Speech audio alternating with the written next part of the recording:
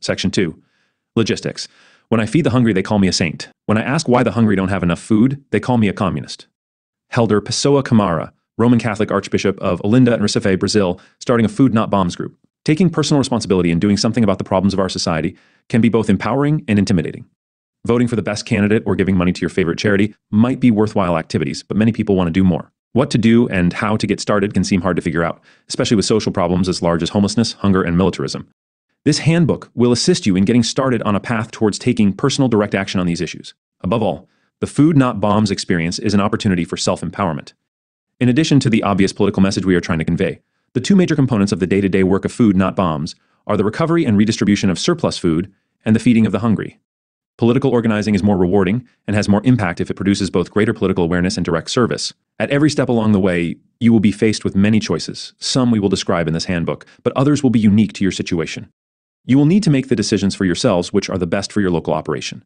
We can tell you from our experience that it will be both hard work and a lot of fun, and we will try to share with you those things we have learned, which might both assist you and help you avoid problems we have already encountered. This handbook is a beginning point from which to take off on your own adventure. This handbook is based on over 30 years of experience, but does not provide all the answers. Every day brings more challenges and new learning opportunities. The Food Not Bombs experience is a living, dynamic adventure which expands with every person who participates in it.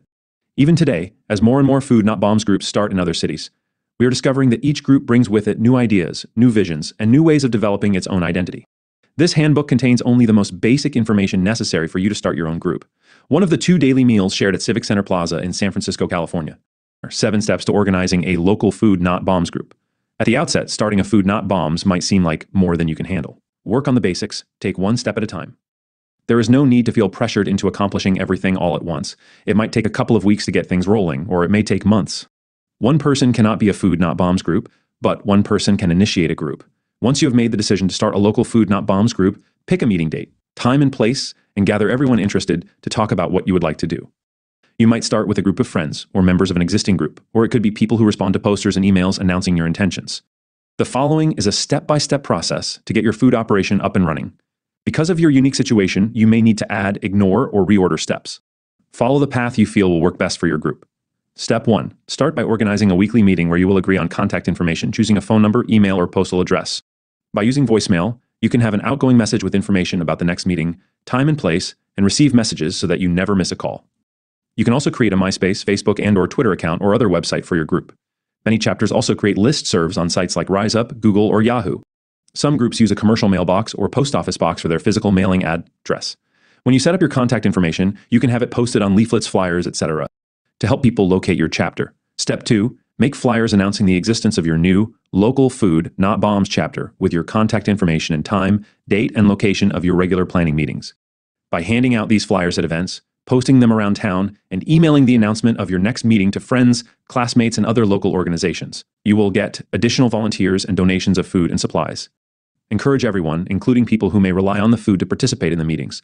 Post the time, date, and location of your meetings on your websites.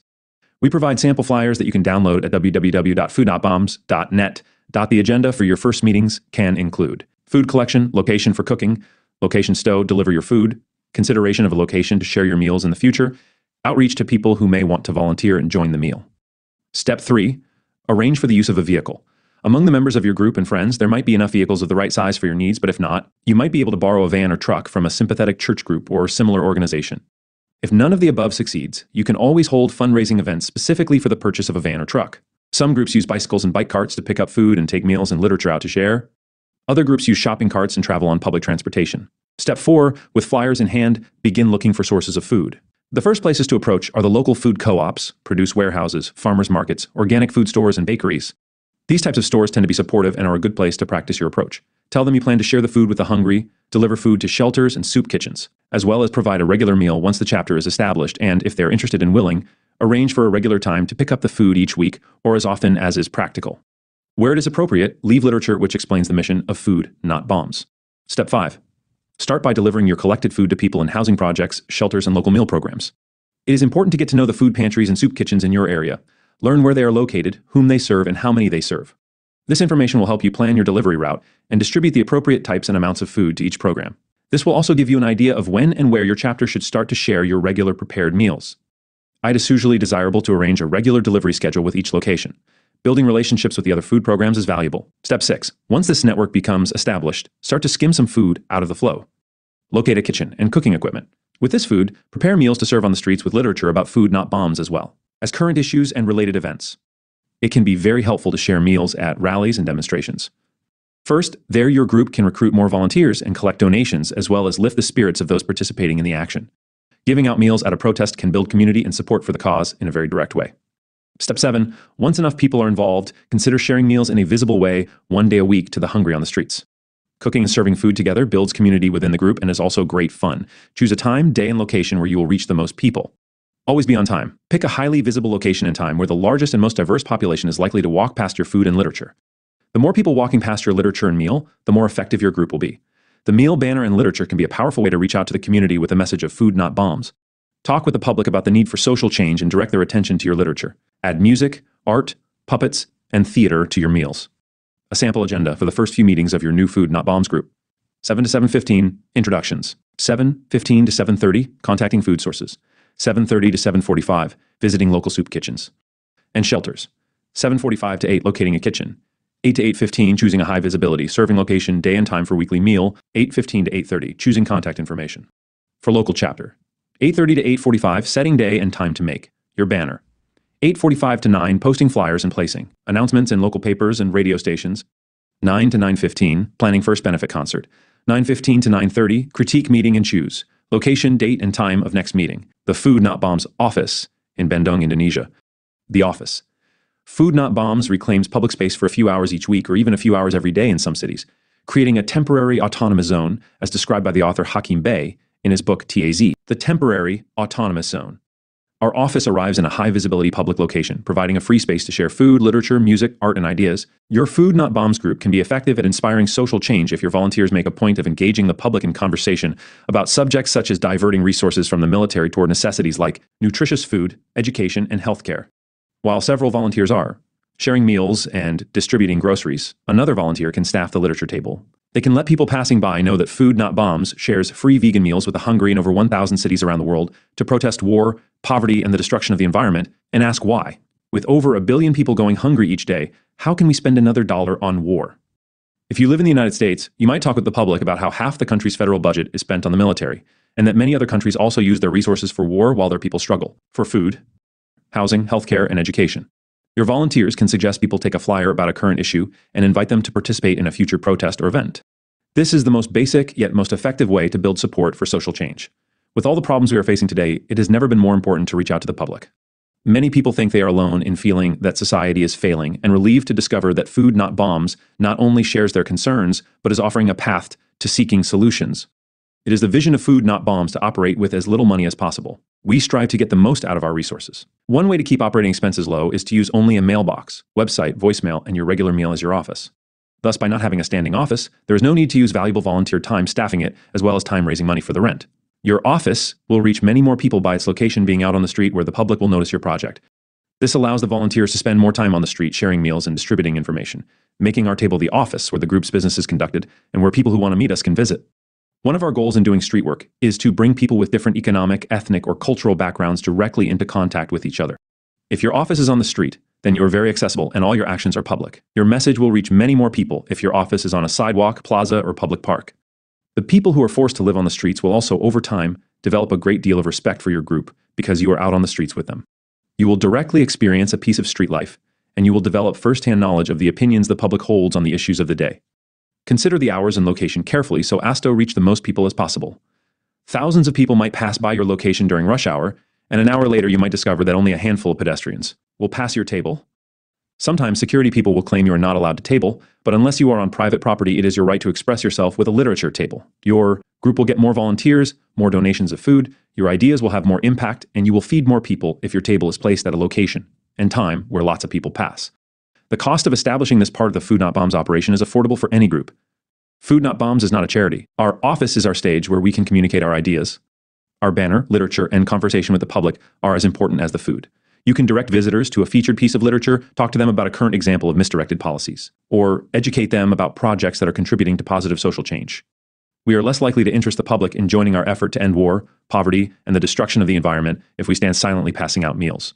Our office can also include music, theater, poetry, dance, art, and other cultural expressions encouraging positive social change. Our goal is to end the need to feed the hungry because we have inspired the public to take action to redirect our resources from the military towards real security where everyone has what they need to flourish. Decision-making. Another goal of Food Not Bombs is the creation of opportunities for self-empowerment. The way to do this within each group is to create an environment where every member is encouraged to participate in decision-making, take initiative, and filling various roles necessary for the smooth functioning of the group. Each Food Not Bombs chapter is autonomous and independent and strives to include everyone in its decision-making process. Each chapter makes its decisions by the process of consensus rather than voting or Robert's Rules of Order. Voting is a win-or-lose model in which people are more concerned about the numbers at tequesta win a majority than they are in making a decision that everyone in the group believes is best. Consensus, on the other hand, is a process of synthesis, bringing together diverse elements and blending them into a decision which is acceptable to the entire group and supports the principles of the participants. In essence, it is a qualitative rather than quantitative method of decision-making. Each person's ideas are valued and become part of the decision. When everyone participates in the discussion of an idea, trust is developed and people feel valued and committed to the result. A proposal is stronger when everyone works together to create the best possible decision for the group. Any idea can be considered, but only those ideas which everyone thinks are in the best interests of the group are adopted. There are several models of consensus which your group might choose to adopt. It is most important, however, that whatever process you use is clear, consistent, and can be easily taught and learned so that all can participate fully. The use of consensus can also reduce the ability of intelligence agencies to dominate the direction of your chapter. Peace, social justice, and environmental organizations in the United States that use a hierarchical structure can be taken over by federal, state, and corporate agents when they. The basic Food Not Bombs table. Food Not Bombs. A. Hot soup, wet, keep away from literature. B. Salad or other dry food. C. Bread and bagels. D. Salt or other spices. E. Spoons or forks. F. Flyers, book, and stickers. G. Donation can. H. Buttons. O. Donations. Vegetarian food bombs. G. No. D. War for oil. Choice jobs not. H. All jails. Or stand up, cook for, peace. Peace for your rights bombs. E. Suggest line pass by literature before the food, so less food is spilled on the flyers. Are elected to leadership roles selected as directors or hired for key staff positions. If there is no director or president, authorities can use voting as a means to misdirect an organization, stacking meetings with paid informants and agents. After having participated in a number of peace groups that were disrupted by agents who used the voting process to misdirect the organization, the CO founders of Food Not Bombs were even more committed to the use of consensus. After nearly 30 years of dedication to a non-hierarchical, consensus-based process, it is clear that this is one of the important principles that have made it possible for Food Not Bombs to flourish. See bibliography in the appendix for our flowchart. Many progressive grassroots organizations avoid having leaders who might dominate the group. However, it is a mistake to think a group does not need leadership. To avoid having power concentrated in the hands of a few entrenched leaders, encourage leadership skills in every member of the group and rotate all roles. This can be accomplished by holding skill-building training workshops and by encouraging and supporting people to be self-empowered, especially those who are generally reserved. This helps the group become more democratic and helps individuals feel more satisfied and therefore less likely to burn out or fade away. Some chapters have a bottom liner overseeing the spicing of the meals. Facilitators, note-takers, and spokespeople for committees should change from meeting to meeting. It can even be helpful to rotate food collectors, cooks, and servers from time to time so everyone has a chance to enjoy every aspect of Food Not Bombs and the tasks remain fresh and inspiring. The Food Not Bombs movement does not have a headquarters, director, or president. The Food Not Bombs co-founders have no power over the direction of the movement or decisions of any group. Food Not Bombs held its first international gathering in San Francisco in 1992, and those attending came to consensus that every group would be autonomous, have no leaders, and each group would make decisions using consensus. They also agreed that the food would always be vegetarian or vegan and free to anyone, without restriction, and our volunteers would be dedicated to nonviolence.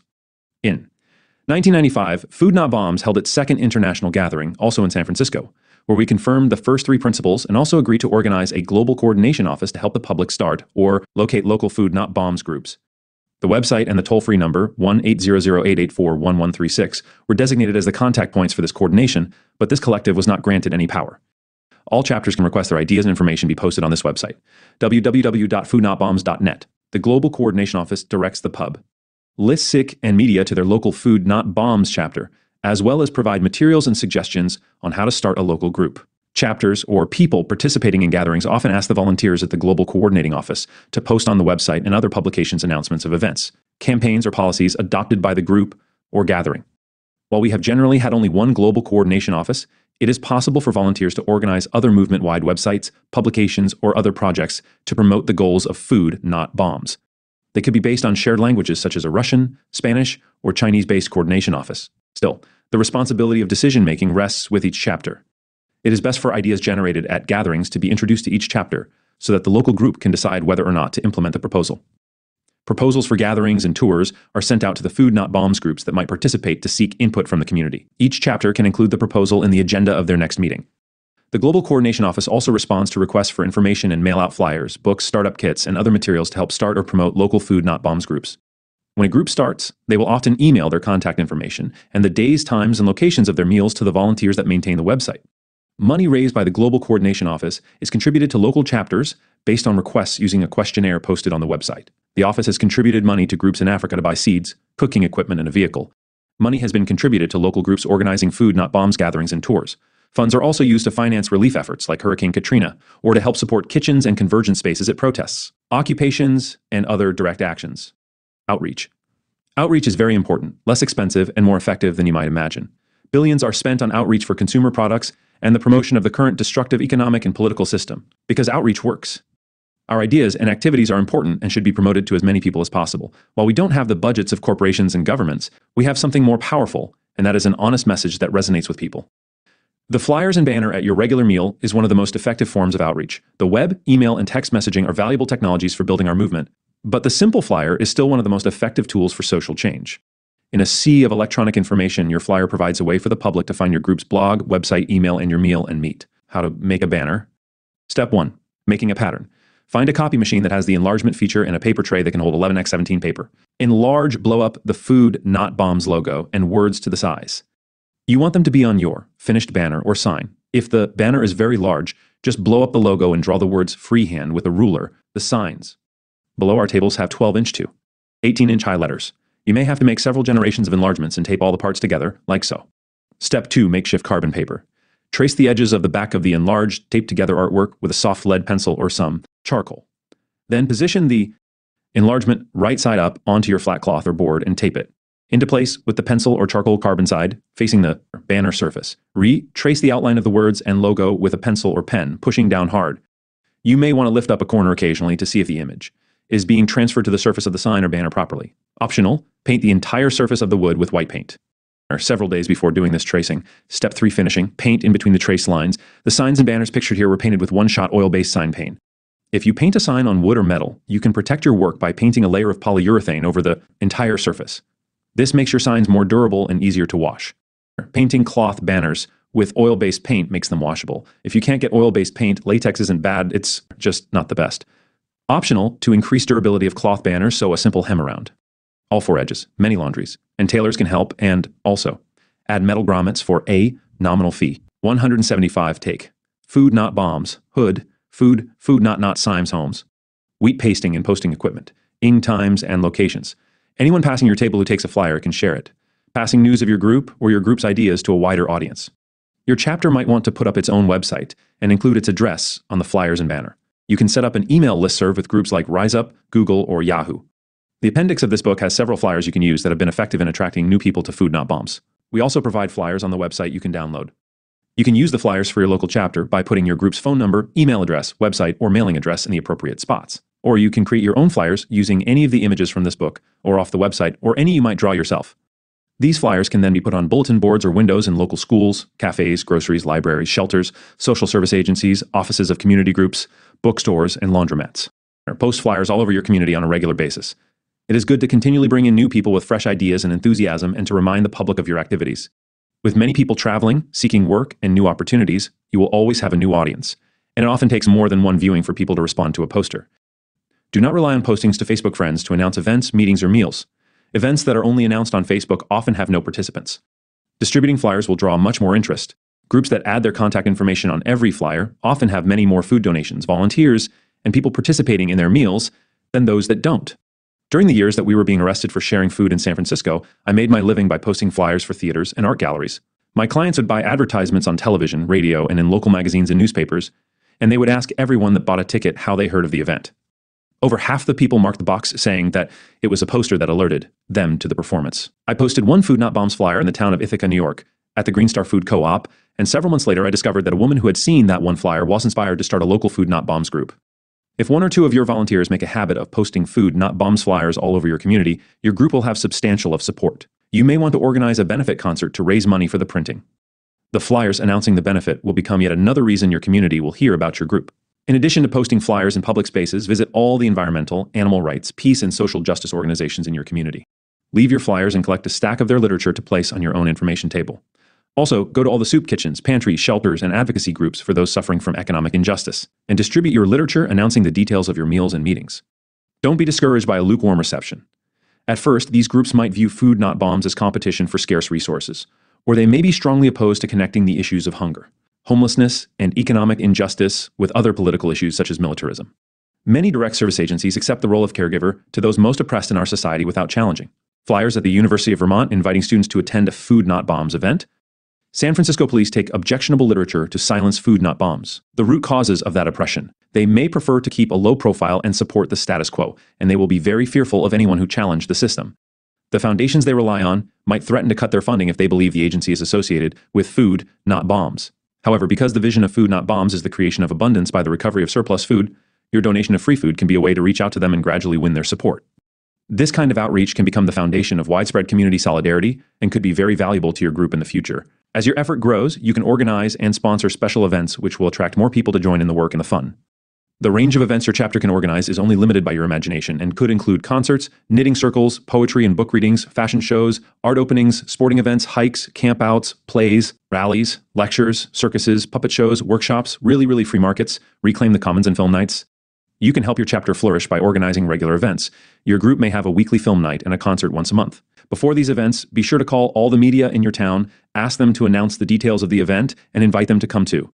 Report on the outcome. Set up interviews with local radio programs, magazines, newspapers, and local cable TV shows. Some radio programs may feature the type of music that will be at your concert, and you can invite several band members to join you on a show that airs before the event. Ask the band members to bring a CD, MPEG, or their instruments so the audience can hear some of the music that will be featured at the event. News departments or other talk programs might be good to contact before your events. Even though the coverage can sometimes be unsympathetic, it is still valuable to have Food Not Bombs mentioned in the local media.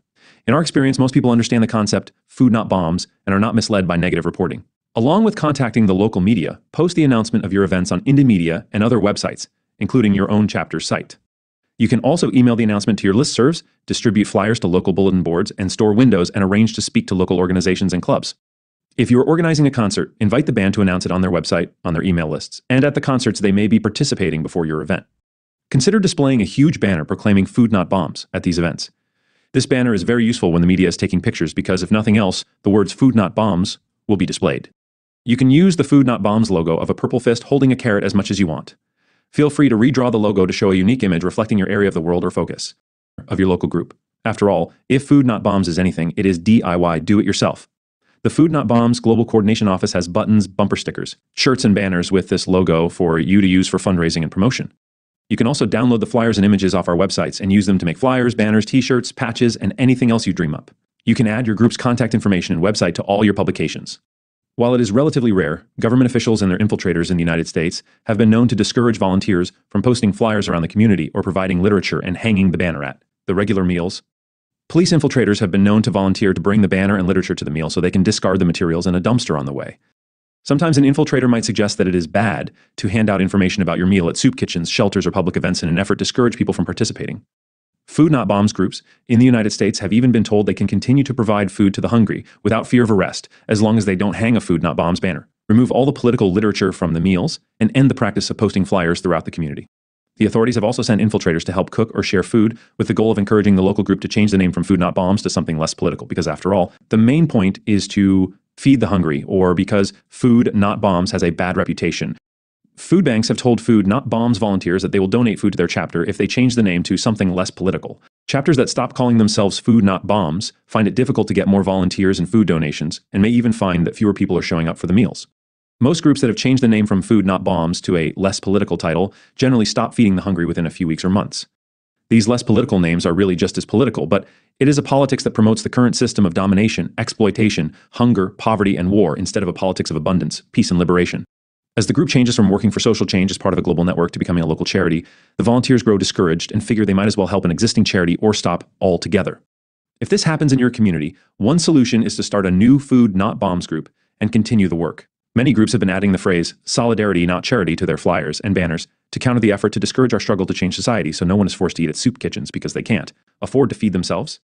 There are many creative ways to reach out to your community. Everything from flyers posted in cafes, bookstores, and other shops, to graffiti, banners, interviews on local radio stations and newspapers, concerts, film nights, websites, and puppet shows, to regular literature tables on the streets and at events will help bring new volunteers and food donations and build solidarity with other community groups.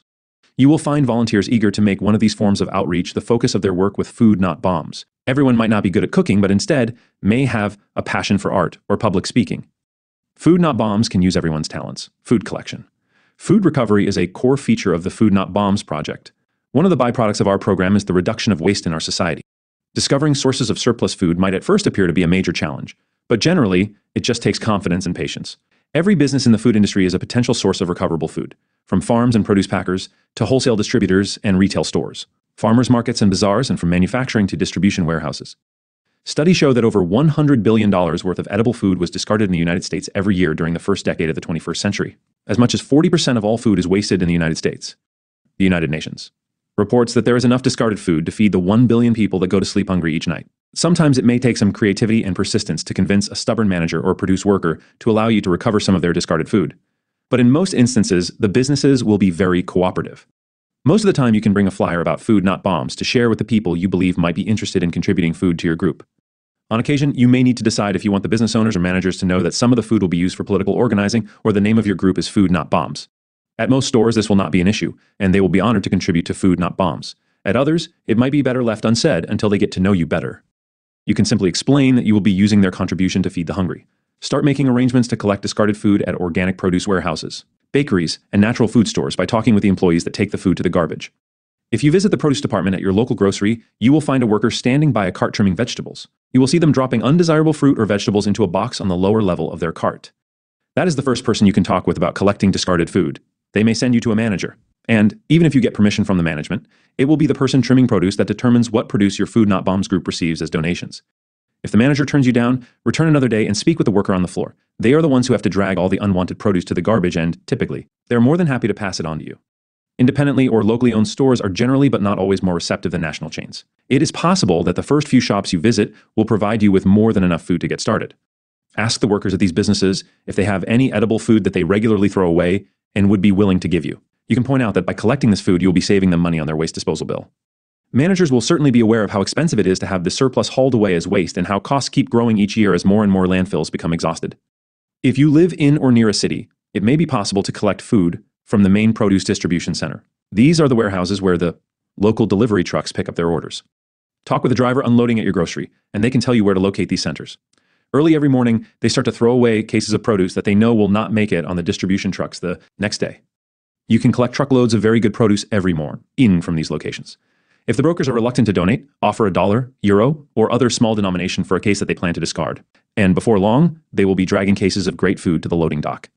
A couple of produce centers have required drivers to pay a small toll to get in, but it is well worth the price. Some groceries and bakeries in the United States may request a letter from the IRS so they can claim their contribution on their taxes.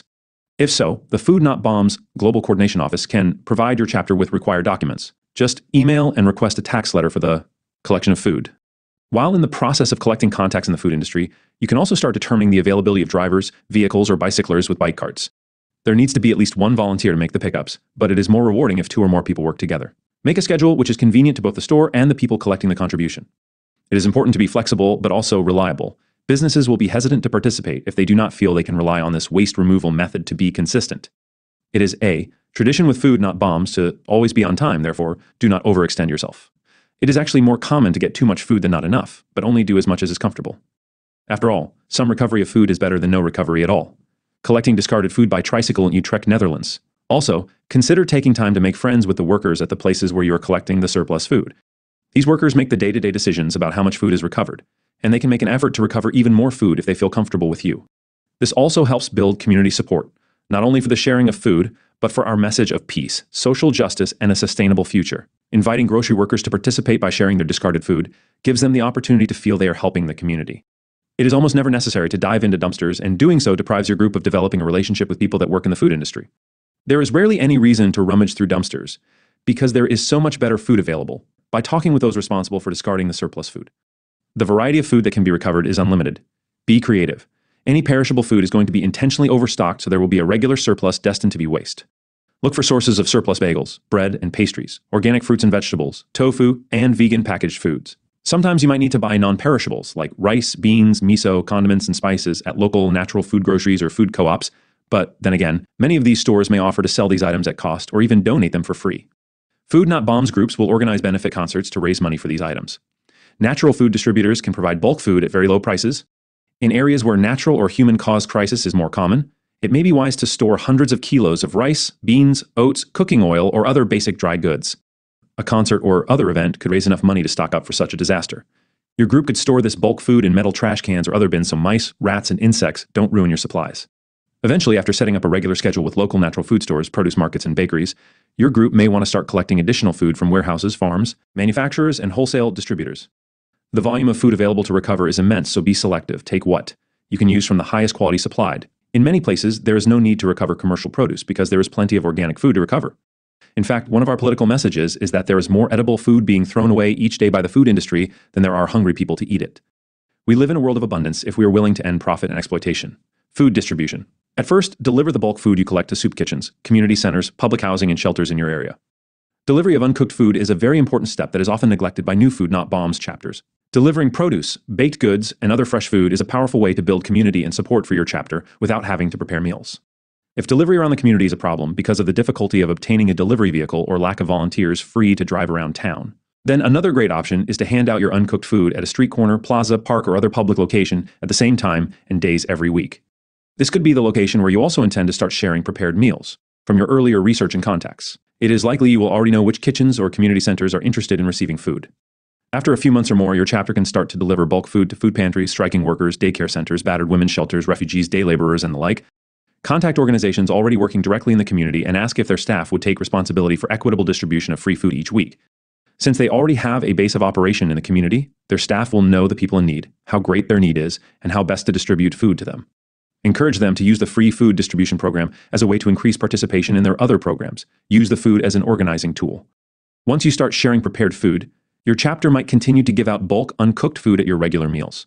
It can be helpful to collect used shopping bags from local groceries so people who do not bring a cloth bag can collect what they need. If the people seeking food are desperate, it may be better to have volunteers pack the bags before you arrive to the distribution site. Pre-bagging the food may be helpful, particularly if there are items in limited supply. If people are relaxed, let them fill their bags themselves. The free groceries can be arranged by vegetables, fruit, and baked goods. Many chapters also provide free clothing or blankets. Clean socks or soap and other sanitary items can be helpful. If your group hands out unprepared food at the time of your regular meal, consider sharing the meal after everyone has had a chance to fill their grocery bags. In some cases, it may be better to share the prepared meal first. Your chapter might invite musicians to perform during the distribution. If you're sharing meals with several hundred people who line up to eat, it can reduce tension by having volunteers hand out baked goods starting at the back of the line working towards the front where the main course is, being shared. Cooking for Food Not Bombs in the Nigerian capital, Abuja, we want to discourage a hierarchy of those in need and those with privilege who have come to help. At the same time, it is not safe to let everyone serve themselves the prepared meals. Provide a way for people to wash their hands and invite people who come to eat to help serve the food. Make sure those people that come to eat but became servers have all the food they want. If you have a huge line, let them be first, and they will be finished eating in time to help dish out one of the courses to the rest of the people. You can also invite them to meet at the kitchen to eat before they go out and help you with the distribution. They might also want to help you cook. Some chapters eat together before they take food to the streets when they know they will be feeding hundreds of people. Your chapter will soon find regular support from those depending on the food, and this will have a powerful effect throughout the community. Erasing the us and them dynamic of the social service industry provides a solid foundation for social change. Many Food Not Bombs groups print out a small flyer that announces the day, time, and location of food distribution. They pass them out around the community the day before the meal, or even that morning. Volunteers seek out places like train and bus stations, soup kitchens, social service offices, and camps where people who may need free food are living.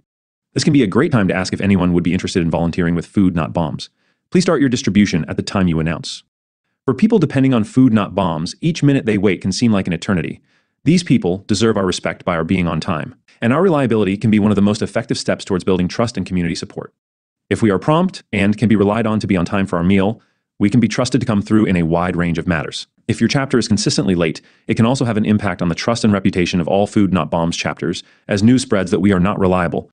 If we are known for being prompt, this can build trust for times like rebellions. One of our goals is to encourage the awareness of food's abundance, as well as the undermining of the market of scarcity that places profits before people. Another goal is to encourage the public to realize we can transform society, that it is possible to do it ourselves, and that we can be counted on to address the fundamental issues facing our community. The kitchen. Once you have your network of food collection and distribution in operation, begin using some of the recovered food to prepare hot vegan meals. You will need to find a kitchen to use, and you will also need several pieces of equipment which are necessary for feeding large numbers of people that are not found in the average kitchen. A full equipment list can be found in the recipes section. There are several methods of finding suitable kitchen space. Sometimes it is possible to arrange to use the kitchen in a community center, place of worship, or public building. A large kitchen in a collective house or a number of average-sized kitchens also might be sufficient, but sometimes cooking right on the street in a field kitchen is the best solution. Each situation has its advantages and disadvantages, and the demands of your meal distribution program will determine your kitchen needs. Often, a loose combination of kitchen spaces is necessary for different aspects of your schedule. You might use a church kitchen for preparing your regular meals for the hungry, a field kitchen for a large rally in a park, and a volunteer's kitchen for a catered lunch. The key is to find the right size kitchen for each event. Since most Food Not Bombs groups do some amount of cooking outdoors, it is a good idea to acquire a camp stove. Propane seems to be the best fuel for cooking in field kitchens. Propane tanks can be refilled, and even the smaller ones last a long time on one filling. It is worthwhile to obtain a strong, heavy-duty stove, and while it might cost more, it will last longer and be safer with large pots. It is also possible to cook on a wood fire. Some chapters build stone or brick fire pits and make grills out of found metal. All equipment needed for food preparation and serving can be obtained from restaurant supply stores, thrift stores, yard sales, kitchen auctions, and friends. In general, the most important pieces of equipment are the cooking pots. You will need all different sizes, but the most valuable are the very large pots of 40 to 60 quarts or more. A couple hundred people generally can be fed from a pot this size, depending upon what is prepared in it, but these pots are hard to come by. Most people who have pots this size will not loan them out. The cheapest pots to buy are aluminum, but we discourage their use because of toxicity. If you must use aluminum pots, never prepare miso or tomato-based recipes in them. The aluminum will corrode and leach into the food. Try to have stainless steel pots donated to you, and once you have a collection of pots and lids, be very careful with them. It is not uncommon to lose pots between the kitchen and the vehicle, or between the vehicle and the serving table. Also, try to avoid having the pots in a situation which might lead to arrest. Transfer the food into smaller, less valuable pots, plastic buckets, or sanitary ice chests. 50 Hungry for Peace for these times. It might be a good idea to organize a benefit concert to raise funds to buy large stainless steel pots. Another valuable piece of equipment is the 5-gallon plastic bucket. These can usually be obtained free from natural food stores and co-ops. Ask them to save and give you peanut butter buckets, tofu buckets, and other large plastic containers in which food is delivered. Don't forget to collect the lids too. These containers are valuable for food storage, transportation, and serving, and they can be used for many other purposes. Some chapters use these buckets for washing their bowls, plates, and utensils during the meal, one for warm soapy water, one for the rinse, and one with vinegar, hydrogen peroxide, or bleach to sanitize the items. This way, 50 sets of plates and forks can be used by a couple hundred people. Because they are fairly easy to get, these buckets also are good to use in situations where you cannot be sure they will be returned to you. Large coolers or ice chests are also a necessity. You can buy very large ice chests at camping supply stores. The coolers used on fishing boats can often be large enough for 2 or 3 pots. Ice chests will keep your food hot for several hours. They can also be used to keep fruit salad and other items cool. Your chapter will also need sharp knives, cutting boards, spatulas, large serving spoons, and ladles.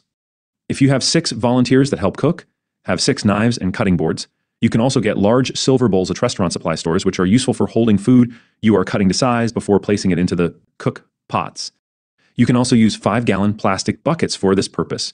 Cleaning supplies like sponges, cloth rags, soap, and sanitary solutions like vinegar, bleach, or other germ-killing natural antiseptic are needed. If your chapter plans to cook outside, it is helpful to have a 5-gallon water jug to rinse the server's hands. You might want to provide a few buckets or a box for people to return their plates and silverware for washing so the soapy water can be used in a more relaxed way. Food preparation. The major issue to address when considering preparing food at low cost for large amounts of people is one-off logistics. Getting the proper amount of food, the necessary equipment, a suitable kitchen, and the cooking team all together at the same time might sometimes seem like a miracle, but it can be done. Each local chapter will develop its own method of food preparation. The following is a general guide. The volunteer cooking team will usually meet at the kitchen a few hours before the meal is scheduled to be served. They often help unload the food and equipment from the Food Not Bombs vehicles. Sometimes the volunteers that collected the food will have already stored it at your kitchen the day be. 4. Always wash your hands and wrists with soap and warm water before cooking, and plan the menu by looking at what food you have and how many people you are planning to feed. Sort out all the useful food and wash it.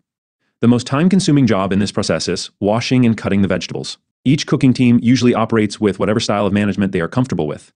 Sometimes one person becomes the head cook or bottom liner for the whole team.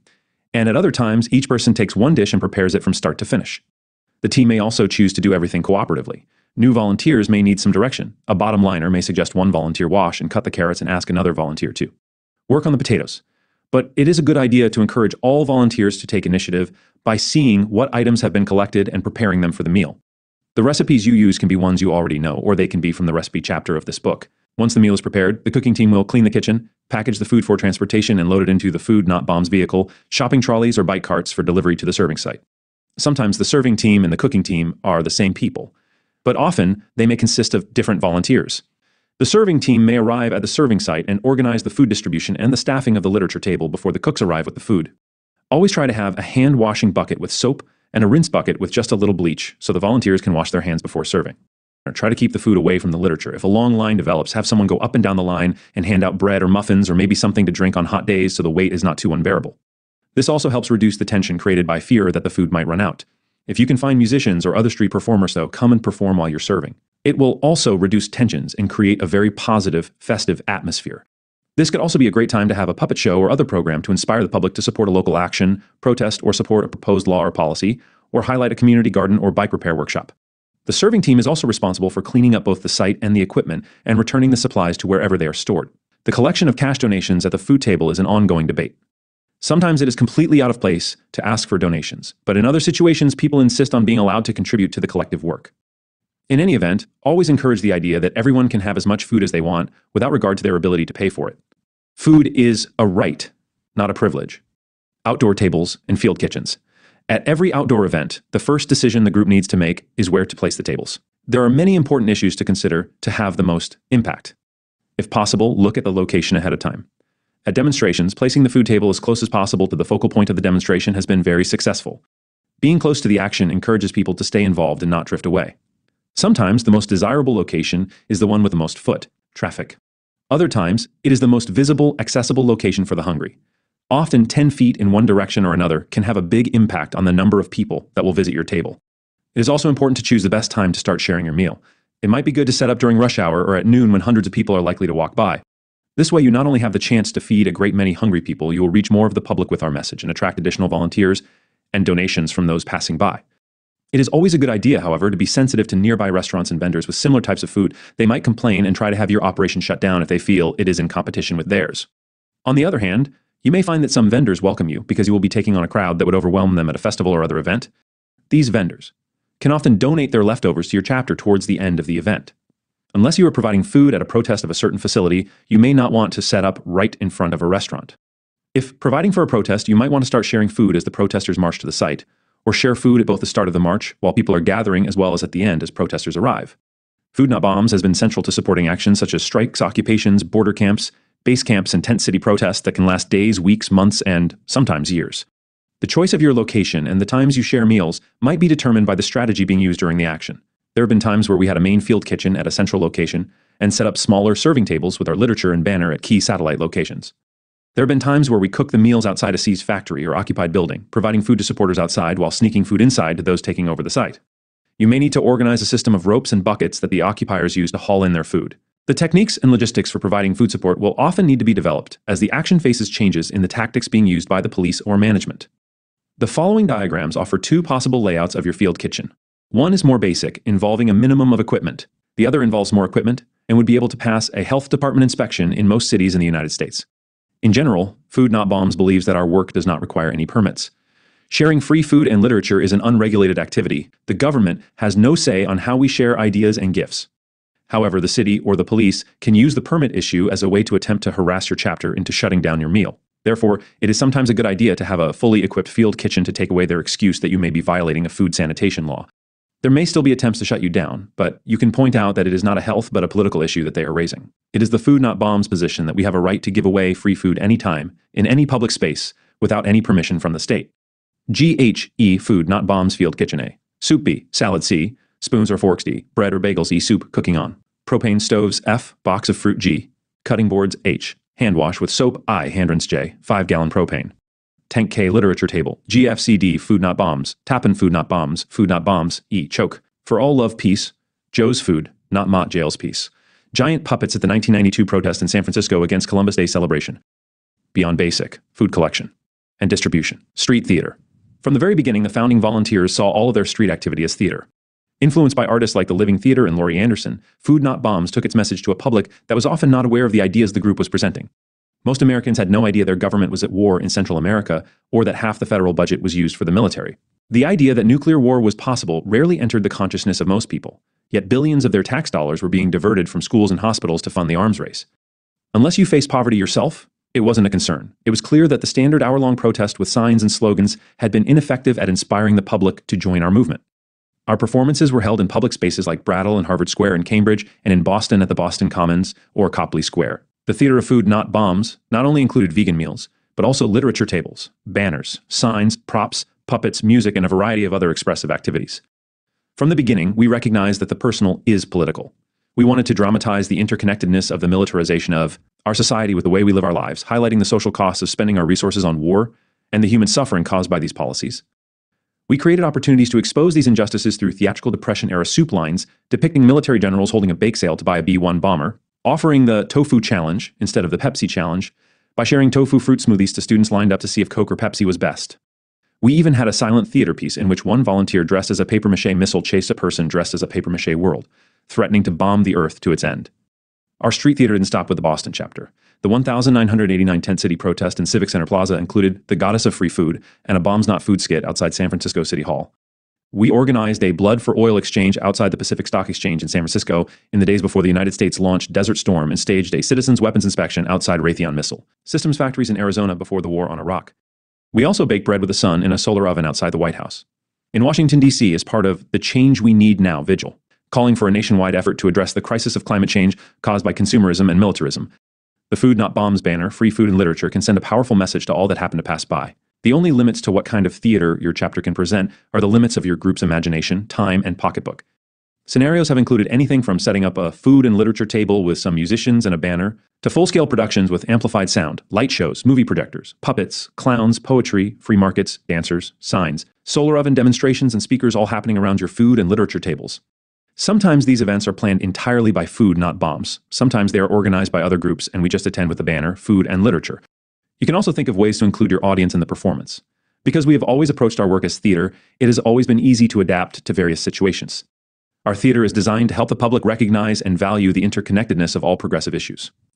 We try to expose how the policies of consumerism, militarism, and imperialism affect our everyday lives, from our diet and the items we choose to buy, to the policies supported by our taxes, like the use of nuclear weapons for defense, promotion of genetically modified foods, and a police system that imprisons millions while denying millions more access to education. Our theater also encourages the public to withhold its cooperation and support of the dominant political and economic system while participating in nonviolent direct action and other protests. When we participate in an event highlighting a particular issue, we try to show how it connects with the other issues Food Not Bombs is. Organizing around food is often an excellent way to show the connections between our daily choices and their relationship to the government and corporate policies that are threatening our future. We share the ideas the Living Theater experimented with, including involving the public in our performances in the fourth wall, an imaginary wall at the front of the stage, or even the fifth wall, described by Peter Lichtenfels as that semi-porous membrane that stands between individual audience members during a shared experience. The impact can be profound, even the impression made on a pedestrian seeing a line of 200 hungry people before a banner, stating Food Not Bombs, can be so powerfully felt that the witness will have a deep and lasting understanding of our message. The impression is so strong that they are more likely to take action, so strong that the state is worried that the experience could lead to public outrage or worse, rebellion and an end to their control. Add music and other elements, and an even larger audience could be attracted to the goals of Food Not Bombs. We promote and support many events in our community by carrying on our table's flyers that we have collected from other organizations. The flyers help change the dynamic of your program from a charity towards a place for discussion and social change. The simple presence of flyers will inspire conversation and community. We strive to be as visible as possible, so our work will have as much impact and reach as many people as possible. First, this means that our volunteers select the most visible locations to set up our table. Sometimes the ideal situation is in a park or plaza, and other times it is important to set up outside a bank, a corporate office, government building, or military installation. How often to set up is equally important. The more we are outside in the public eye, the more our message gets out. And we encourage all Food Not Bombs chapters to set up their literature and meals on a regular schedule to establish a reputation so the public can pick up information about current events that they might not be able to find elsewhere. The Food Not Bombs table can be a landmark for activists and travelers seeking to connect with the movement in a new city. The corporations, military, and governments promote their message of obedience to their agenda in all manner of high-visibility methods, and they are having real impact. We don't have their billions in control of the media, so we need to use what we have as effectively as we can to counter their propaganda. Our message is too important to hide. Fundraising. Food Not Bombs has a long-standing tradition of being very relaxed about fundraising. We generally prefer to receive money in small amounts rather than large and difficult to manage donations from people or foundations that might be quite distant from us personally and politically. We feel it is better to have a wide base of support from the local community with whom we have direct contact than to rely on a few foundations or wealthy people who might manipulate or pressure us into catering to their special interests. Large contributors might threaten to discontinue their support upon discovering your group is planning to support an action they oppose, and if your chapter has grown dependent on that funding, you might find it difficult to ignore their concerns. While grassroots fundraising is more difficult and time-consuming, it allows us to remain on the cutting edge of political issues and also requires constant direct contact with our supporters. For the most part, we don't really need much money anyway, as we have no paid staff and most of the food is recovered. Other than printing flyers, buying some gas for the delivery vehicles, and securing cooking equipment, spices and large bags of rice and beans, we have little reason to require much money. When we do need cash, we organize a concert or other creative fundraising event, print and sell t-shirts, patches and aprons, or sell buttons and stickers at rallies, protests, and other events. Your chapter can also cater events you feel solidarity with, and the sponsoring organization might be able to provide $1 or $2 per person eating to help you guarantee items the organizers may require. In a number of situations, this has helped local chapters acquire large pots, serving tables, or extra bags of rice, beans, spices, or oats for future meals. The people at the Global Coordination Office can also provide support from the Dollar for Peace campaign and honorariums. This campaign provided funding for the Katrina hurricane relief effort, bought a vehicle for food, not bombs in Africa, and provided money for pots, pans, bulk food, and publications for food, not bombs groups and regional, national, and world gatherings. Selling merchandise like buttons, patches, and bumper stickers is one way to raise funds for your local Food Not Bombs chapter. Set up a literature table and request donations for buttons, badges, stickers, books, patches, and t-shirts at high-volume pedestrian traffic commercial areas, community fairs, farmers markets, concerts, or at political events. Being regularly out in the public eye, exercising your right to free speech and collecting donations has a tremendous effect beyond the raising of funds. For some groups, receiving donations for buttons and bumper stickers is A. Your chapter can silk screen its own patches and t-shirts to raise funds or order items from www.foodnotbombs.net.majorsourceofincome. When people ask how much for a button in the U.S, we might use the phrase $1, more if you can, less if you can't. In Europe, it could be €1, more if you can, less if you can't, and so on, depending on the currency. Purposefully create a loose atmosphere so that people donate what they can without pressure or embarrassment. You will often raise more money and awareness if volunteers stand behind the literature and direct people's attention to a particular flyer or ask them a question like, "Have you heard about our next event?" At large outdoor events, periodically remember to take the money out of the donation bucket as the day passes so that no one grabs the donation can and runs off with all the money you brought in that day. We have designs at the website that your chapter can print out and tape to your donation can to make it attractive. We also have a suggested price list, sign-up sheets and flyers you can add to your literature table. We have some flyers in a variety of languages along with those in English. Your chapter can buy buttons, stickers, books, patches, DVDs, t-shirts, and other materials to help raise money and awareness for your local Food Not Bombs group. You can also use the images and logos on our website to make your own t-shirts, badges, patches, and other items to raise money. You can also design your own pictures to use on these materials. Food Not Bombs chapters have created many inspiring images to share our message and to use on materials to raise money. Many Polish chapters produce their own benefit punk compact discs. In the 1980s, Food Not Bombs groups in Czechoslovakia and Australia created a benefit album where half the songs were by Czech bands and the other half by Australian bands. Catering. Sometimes unions, community groups, or political organizations ask Food Not Bombs chapters to provide meals to the people attending their events. It might be hot soup at an outdoor rally, lunch for a conference, or full meals to activists participating in an ongoing protest in a remote wilderness camp for the environment or against military training exercises. Most often, we provide food for free, even to the sponsoring organizations, but at times, the sponsoring group might request food we are unlikely to find discarded or want certain meals guaranteed and provide us with a donation of $1 or more per person in advance of the event.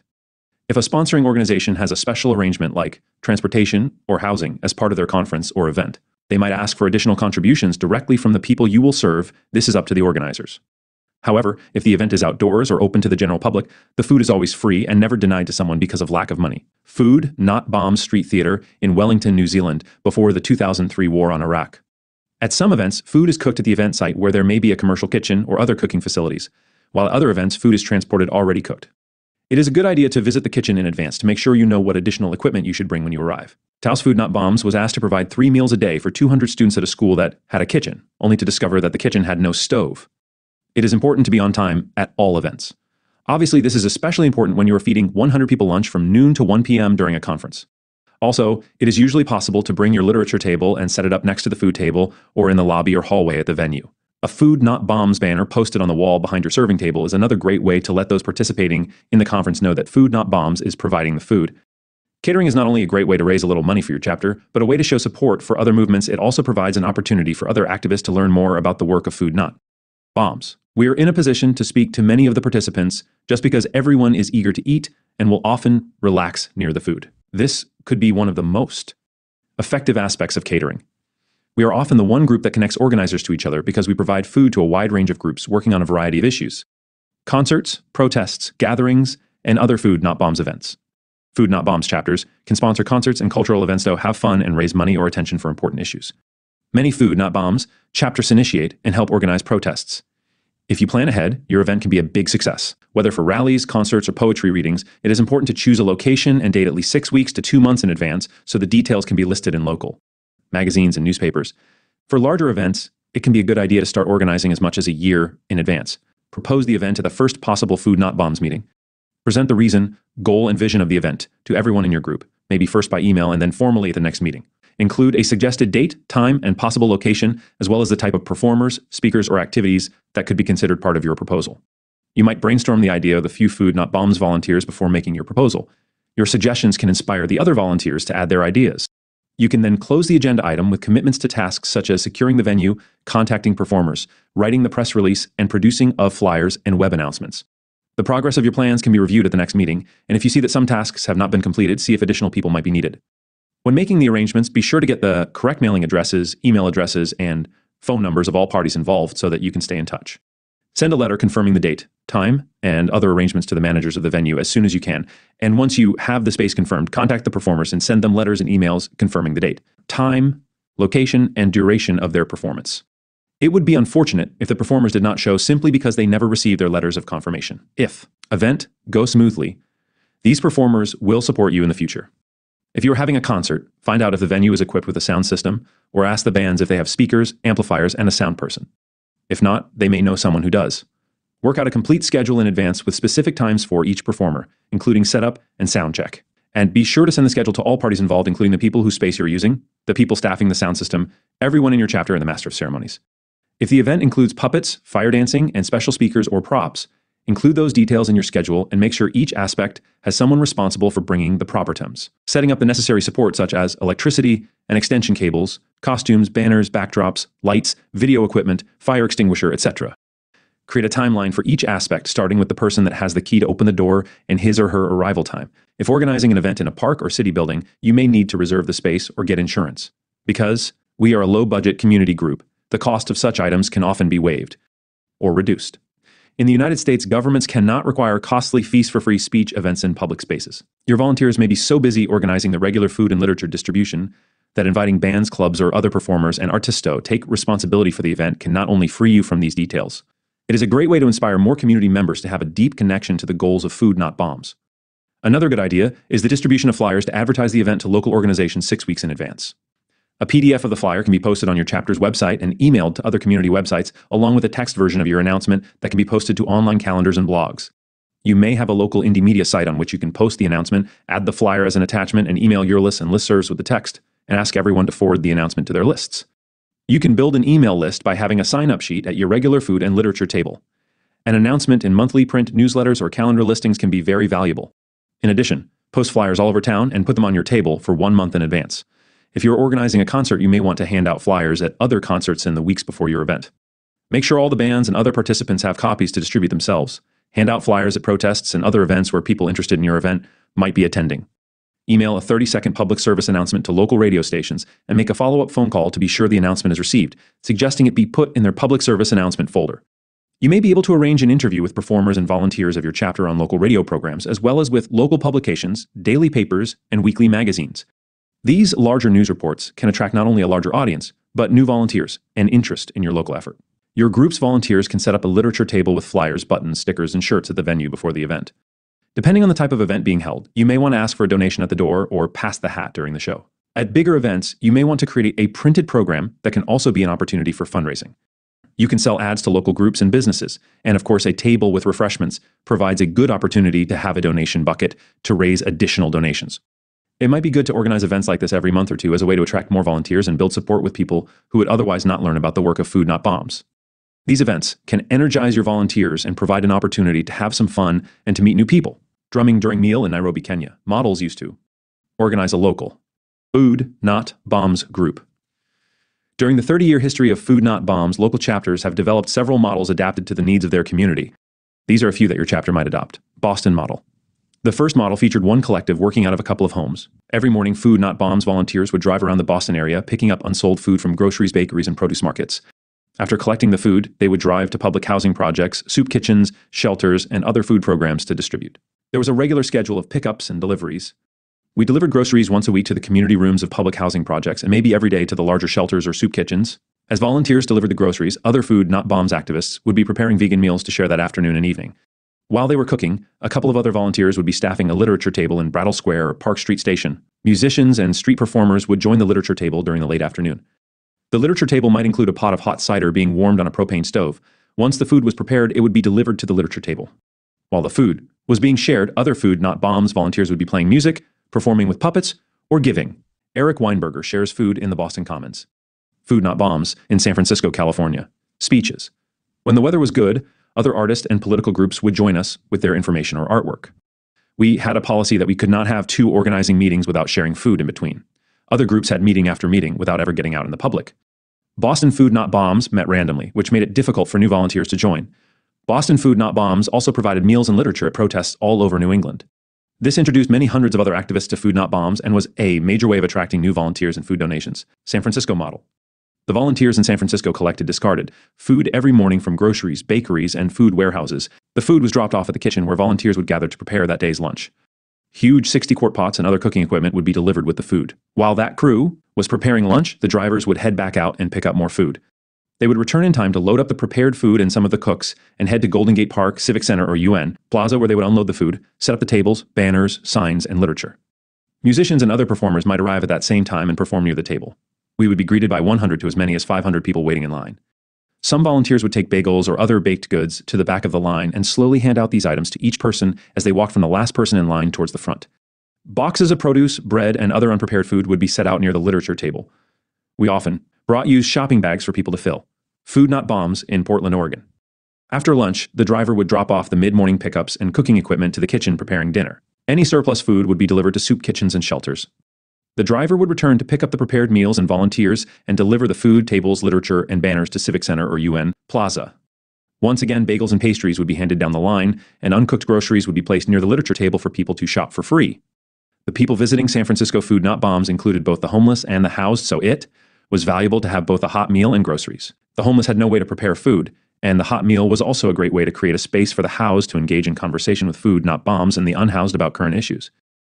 This provided a basis for building resistance to oppressive laws and exploitive policies and inspired involvement in projects like our free FM radio stations, Homes Not Jails, and campaigns against police violence. About 40 volunteers would meet every Thursday evening to plan that week's activities. The meeting would start with everyone introducing themselves and requesting, if necessary, that an item be added to the agenda. After the introductions, one volunteer would explain how to use the process of consensus and another would state the 3 principles. The next agenda item was pickups, then kitchens and cooks, followed by servers and pot washers. The next agenda item was called solidarity, where we discussed the actions we would provide with food and how we would fit these actions into our regular schedule. We sometimes had an agenda item to discuss the planning of our own benefit, concerts or strategies to address new anti-homeless laws. If we were being arrested during our meals, we might have an agenda item about our legal strategy. We had a note taker who could remind us of past decisions and details of where we had been in the discussion of agenda items that we had not yet come to consensus on. We also had committee reports. We had committees on increasing respect for women's ideas in Food Not Bombs, the planning of gatherings, benefit concerts, tours, the writing of pamphlets or flyers, and the organizing of our nearly annual free concert called Soup Stock. We encouraged the people that depended on us for food to participate in the meetings, and this created a powerful alliance and helped erase the usual hierarchy of charities. This model was very powerful because of the regular weekly meeting, which allowed new volunteers to participate fully in every aspect of San Francisco Food Not Bombs. We often shared food and literature as many as 14 times a week between meetings, maintaining the philosophy of Boston Food Not Bombs to never have a meeting without having taken action. Portland model.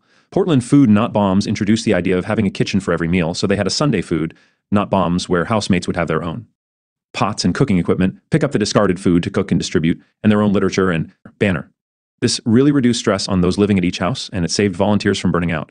It also encouraged housemates to participate and involve more people to take part.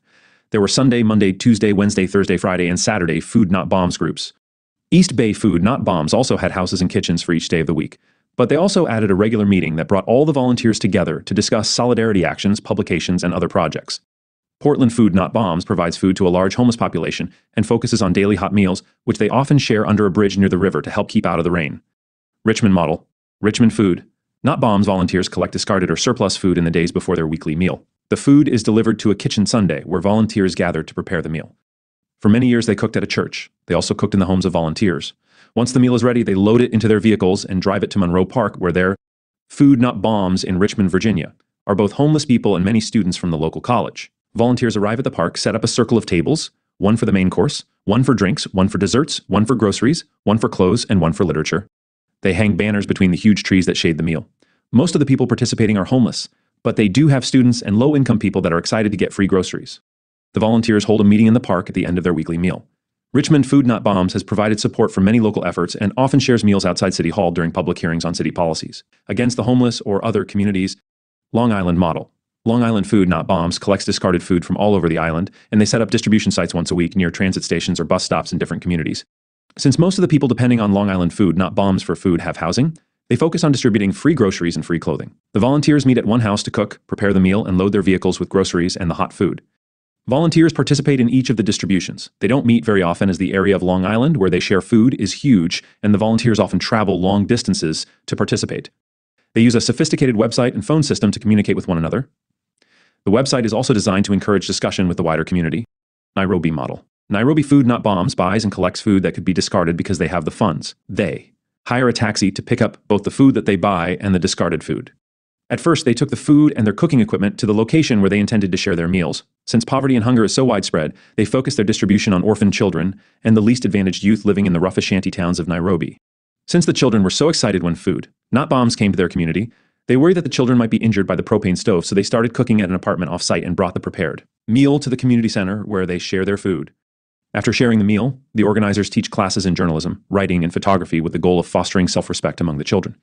Groups in other countries also teach classes during meals. Food Not Bombs chapters in the Philippines often hold art classes for the children who came to eat. The artwork would be hung on a wall during the meal for the children to see and comment on. Reykjavik Model. Like many Food Not Bombs groups, they collect their food in the days before their weekly meal. The idea they introduced was, in addition to providing flyers and a Food Not Bombs banner at every meal, they also display signs where they write out the text of their main flyers in Icelandic on one side and English on the other. Since it is so cold and windy, people have an opportunity to read about the principles and goals of Food Not Bombs without having to take off their gloves. Their location was in the most visible place in Reykjavik, and people that happen by are attracted to both the food and the signs, and they take time to read about our movement. Food Not Bombs stores their signs and table at a nearby club so they don't have to carry everything from the kitchen. Besancon Model. The volunteers in Besancon, France, collect food during the days before the meal. They have constructed a system of boxes made with foam to keep their pots of food warm. They share food the first and third Saturday of each month in a popular plaza outside their city's info shop where they store their tables, chair, signs, and banners. They set out tables and chairs around the plaza. They hang several banners between trees, and they have enlarged posters and mounted on large boards which they lean against the walls around the plaza. They share a huge number of dishes to people that sit at tables decorated with tablecloths and flowers discarded by a local florist. At first, there is acoustic music, but once everyone is eating, the capoeira music and martial arts begins. Capoeira is also spreading to other Food Not Bombs meals, Food Not Bombs, and the state. Nonprofit, tax-exempt status, Food Not Bombs is considered an association and is almost never required to officially register with government officials. Each country has its own laws about fundraising, and in most cases, Food Not Bombs has little or no interaction with revenue or tax collectors. Some African countries require groups like Food Not Bombs to pay a fee to start up, but the details can be fluid with the governments changing. The United States is a special case. Every Food Not Bombs chapter is an association and does not need to be registered with the authorities. However, it is quite common for people in the United States to ask if we are a nonprofit, tax-exempt organization. Generally, we are not interested in the bureaucracy needed to maintain such an organization. The amount of money we collect and spend is so small that each group can keep account of its finances at their regular meetings and record the small denominations in a notebook. At times, a local foundation or community group may want to make a larger contribution, but this is so rare it does not require seeking nonprofit, tax-exempt status, which, in 2010, can cost a few $100s to start with and can invite interference by the U.S. Internal Revenue Service, IRS. Your local chapter might want to use an umbrella or fiscal sponsor or agent to assist in arranging a particular donation of money that specifically needs to be given to a nonprofit, tax-exempt group. This is fine. it is usually not too difficult to find a local tax-exempt organization to be your fiscal sponsor. The people wishing to make a large contribution would make their check out to this fiscal agent or nonprofit group, and the fiscal sponsor would make a check out to someone in your group or pay directly for the items. Your chapter needs to provide the name of the tax-exempt group to the people making the contribution before they make out a check to Food Not Bombs. Specifically, however, we urge you not seek permission from any government agency to engage in the work you do. Once a group becomes a tax-exempt organization, the IRS or other tax collection agencies have the right to oversee all aspects of your chapter's operation, and this can limit much of what you can do. Rather than try to hide from the IRS, we prefer to ignore them. The only time we ever need to provide proof of being a nonprofit group is when some national chain groceries or bakeries ask for an IRS letter. The Global Coordination Office can provide your local chapter with a letter for food donations, but if you are receiving money, you will need to contact a local nonprofit or talk with the volunteers at the Global Coordination Office to see if they can help. While it is fine to accept some funding from foundations, it is not wise to become dependent on them. To receive money from a foundation, your chapter. Police take literature and charging volunteers with possession of stolen property for the milk crates. We'll need to have a nonprofit group provide you with their tax letter and a letter from that group stating that they are your fiscal sponsor. Foundations might use their financial support to influence the direction of your chapter by threatening to withhold funding if you provide food and support to groups taking positions on issues that may be objectionable to the board members or staff of these funding agencies. A foundation might suggest that your chapter not participate in a protest in support of the environment because their donation to you could threaten financial support to their foundation by local developers. An action outside a weapons factory might cost the foundation the support of wealthy defense contractors, or protests against anti-homeless laws could cut off economic support for foundations funded by the owners of local retail stores. The owners offer coat stores might withhold contributions to a local foundation if they see Food Not Bombs, providing food to animal rights activists targeting their shops, ending future contributions to your chapter. It is better to be free to support the environment, peace, animal liberation, and human rights actions than to rely on grants from foundations. Legal tips. The act of sharing food and literature is an unregulated activity in most, if not all, countries. Government interference is rare in every country but the United States. Considering how many groups are active in the United States, we really have few problems, but they do arise from time to time. Food Not Bombs. Volunteers can face a number of legal issues in the United States with its more restrictive legal system. These legal issues may also be of interest for some of our chapters in other countries as well. The first legal issue Food Not Bombs volunteers can face is that of permits. In most countries, the idea that anyone would be asked to apply for a permit to share free food and literature would never happen. In some countries, police may ask a volunteer to give their name, phone number, or address the first time they come to the attention of the authorities.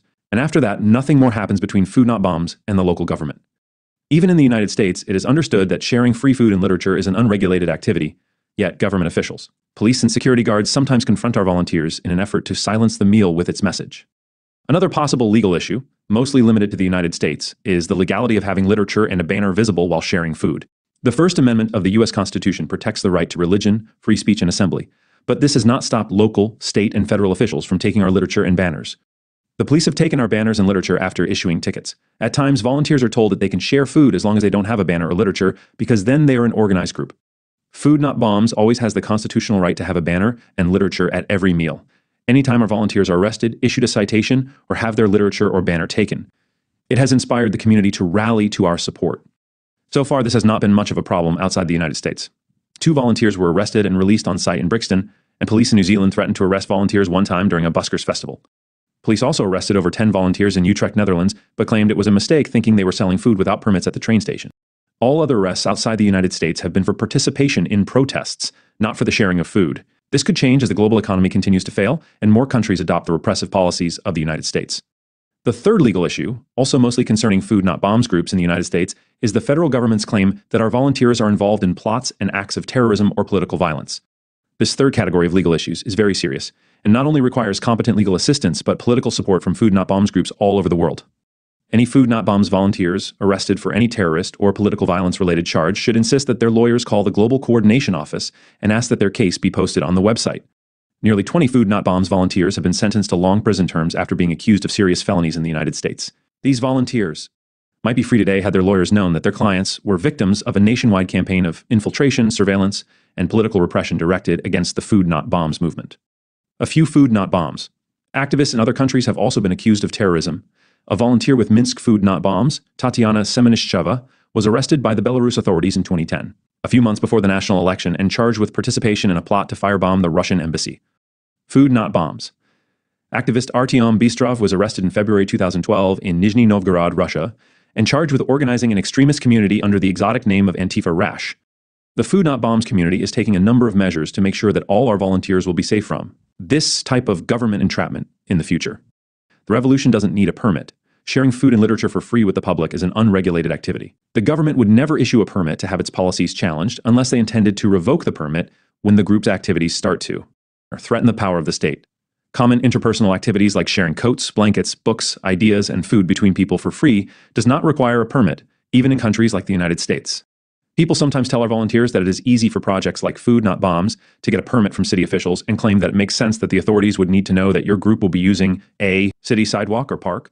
They make it sound simple. You give them the name of the organization, your group's mailing address and a phone number, and they give you a permit. If the permit policy is really that simple, you might look into it, but we suggest you don't tell the city the identity of your group until you know for sure. A case in point. In 1981, a Food Not Bombs volunteer filled out the street performer's permit request for our food and literature table at Harvard Square in Cambridge, Massachusetts. The half-size page asked for our name, mailing address, and phone number. That was all. Some years we remembered to fill out the page and turn it into the clerk at Cambridge City Hall. Some years we forgot. Our activity was considered like that of any other musician, mime, or juggler busking for money in Harvard Square. The police never restricted our activities in Cambridge. The story was a bit different in San Francisco, California. On July 11, 1988, after serving for several months without city interference, the San Francisco Food Not Bombs group wrote a simple, one-page permit request to the Recreation and Parks Department at the suggestion of a community organizer believing San Francisco's permit policy would be the same as we had experienced in Cambridge. This unfortunately alerted the government to the meal distribution program and gave the city an opportunity to deny us a permit. On August 15, 1988, 45 riot police emerged from the fog of Golden Gate Park and arrested 9 Food Not Bombs volunteers. The next week, the police arrested 29 volunteers, telling the media that they arrested us for making a political statement. However, the charges were for selling food in the park without a permit. The police arrested 54 people the first weekend in September. The mayor became worried and held 2 afternoons of meetings with Food Not Bombs and community leaders.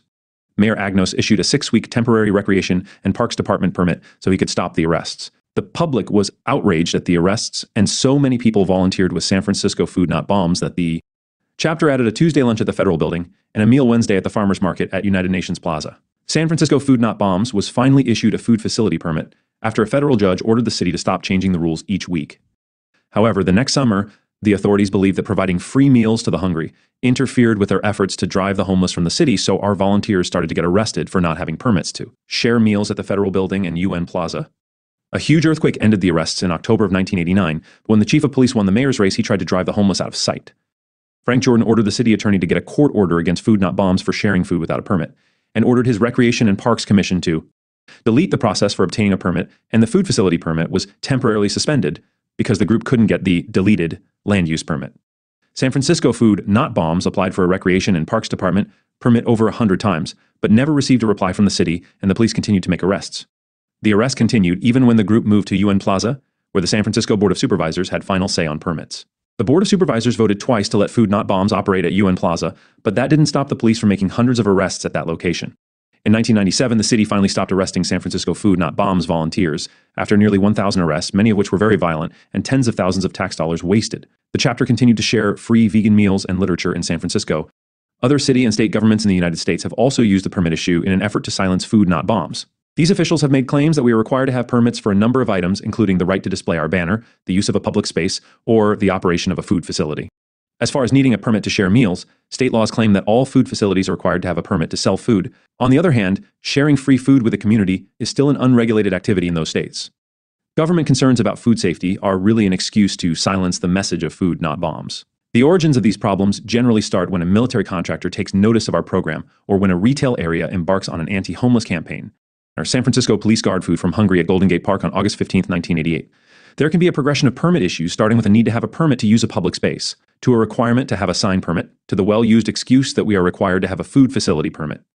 In the only case of its kind, Connecticut General Statute 19A-36 was changed on October 3, 2009 to allow Food Not Bombs and all other residents of the state share meals without interference as a result of the arrests of the Middletown Food Not Bombs volunteers. The state was also ordered to pay Food Not Bombs $15,000 for the illegal arrests.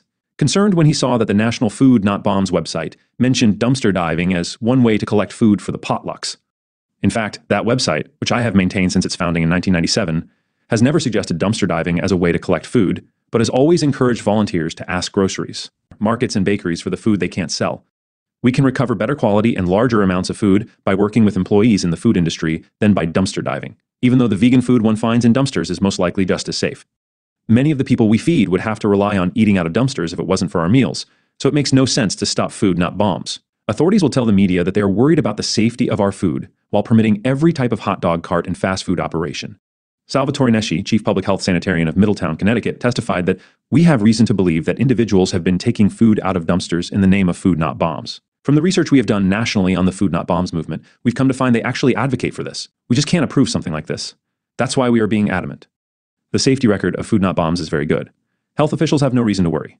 No one has ever been made ill eating with Food Not Bombs during the past 30 years in any of the nearly 1,000 locations where we share meals. Our food is vegan and vegetarian and often organic.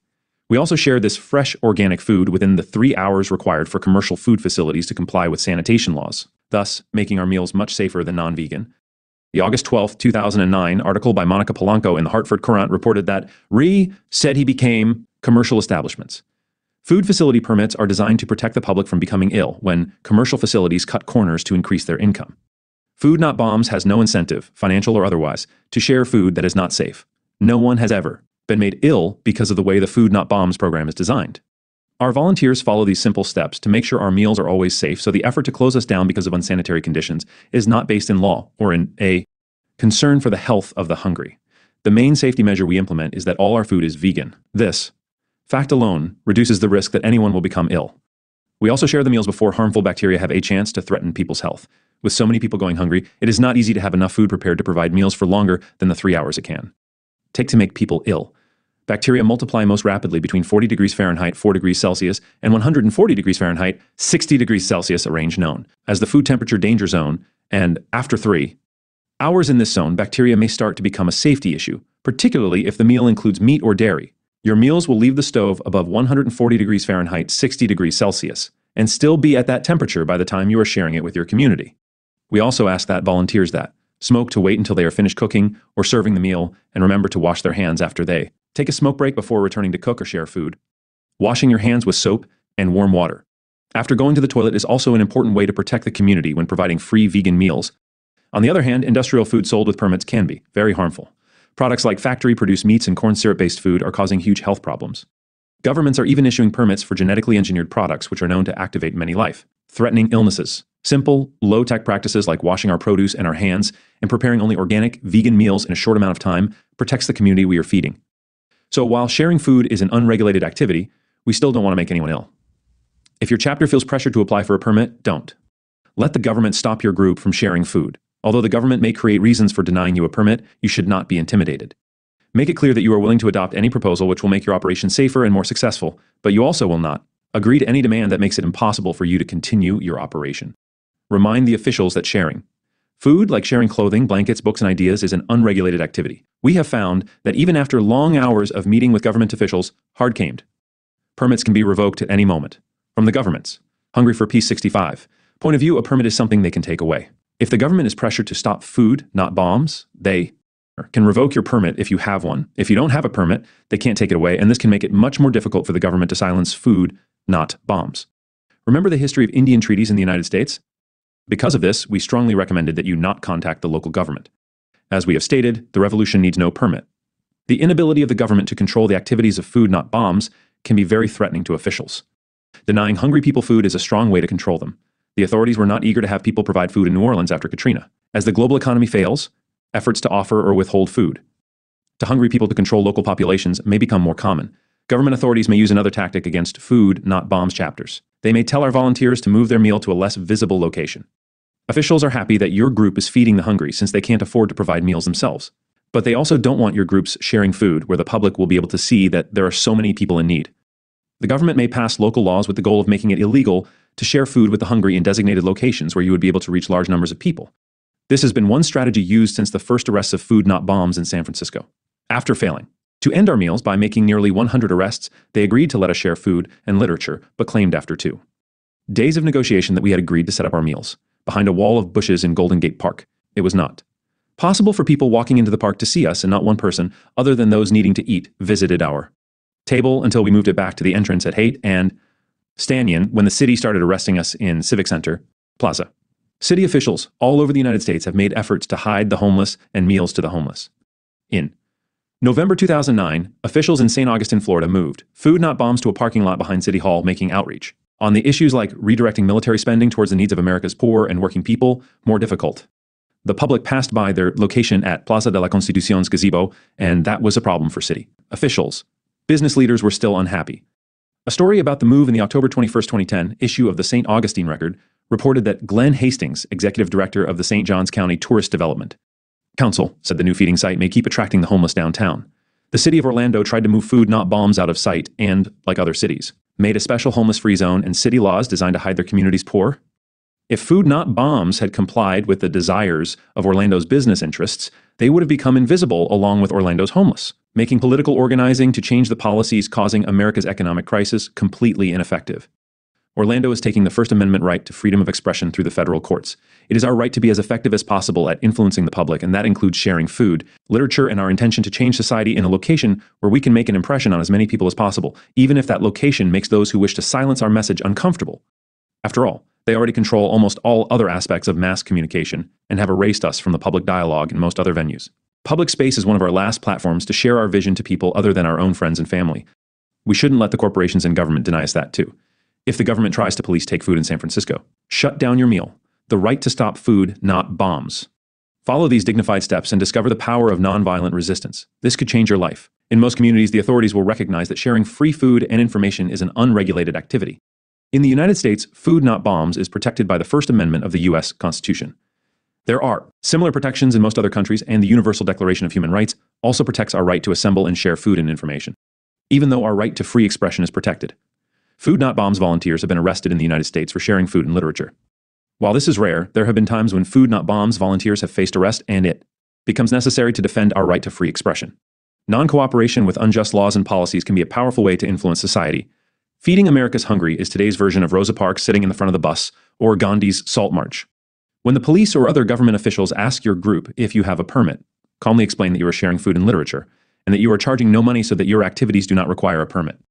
If the officials are persistent, you can politely ask the police officers to provide their names or badge numbers. Take pictures, even with a cell phone, if that is all you have. After the authorities confront your Food Not Bombs group, call a meeting as soon as possible and invite the community to participate, letting them know the details of what happened in your conversations, emails, and flyers. Post these details along with any photos of the authorities visiting your meal to your group's website and email the account to the local media, other community groups, and the Food Not Bombs listservs. The agenda can include a short report about the events surrounding the government's effort to silence Food Not Bombs. Ask members of your community to bring a video camera to the meal to film any possible arrests. Video footage of volunteers being arrested sharing food can be useful in court, as well as in building support. The only arrest to go to trial in San Francisco was the one arrest that was not filmed. The district attorney realized a jury would not convict if they saw what was really happening.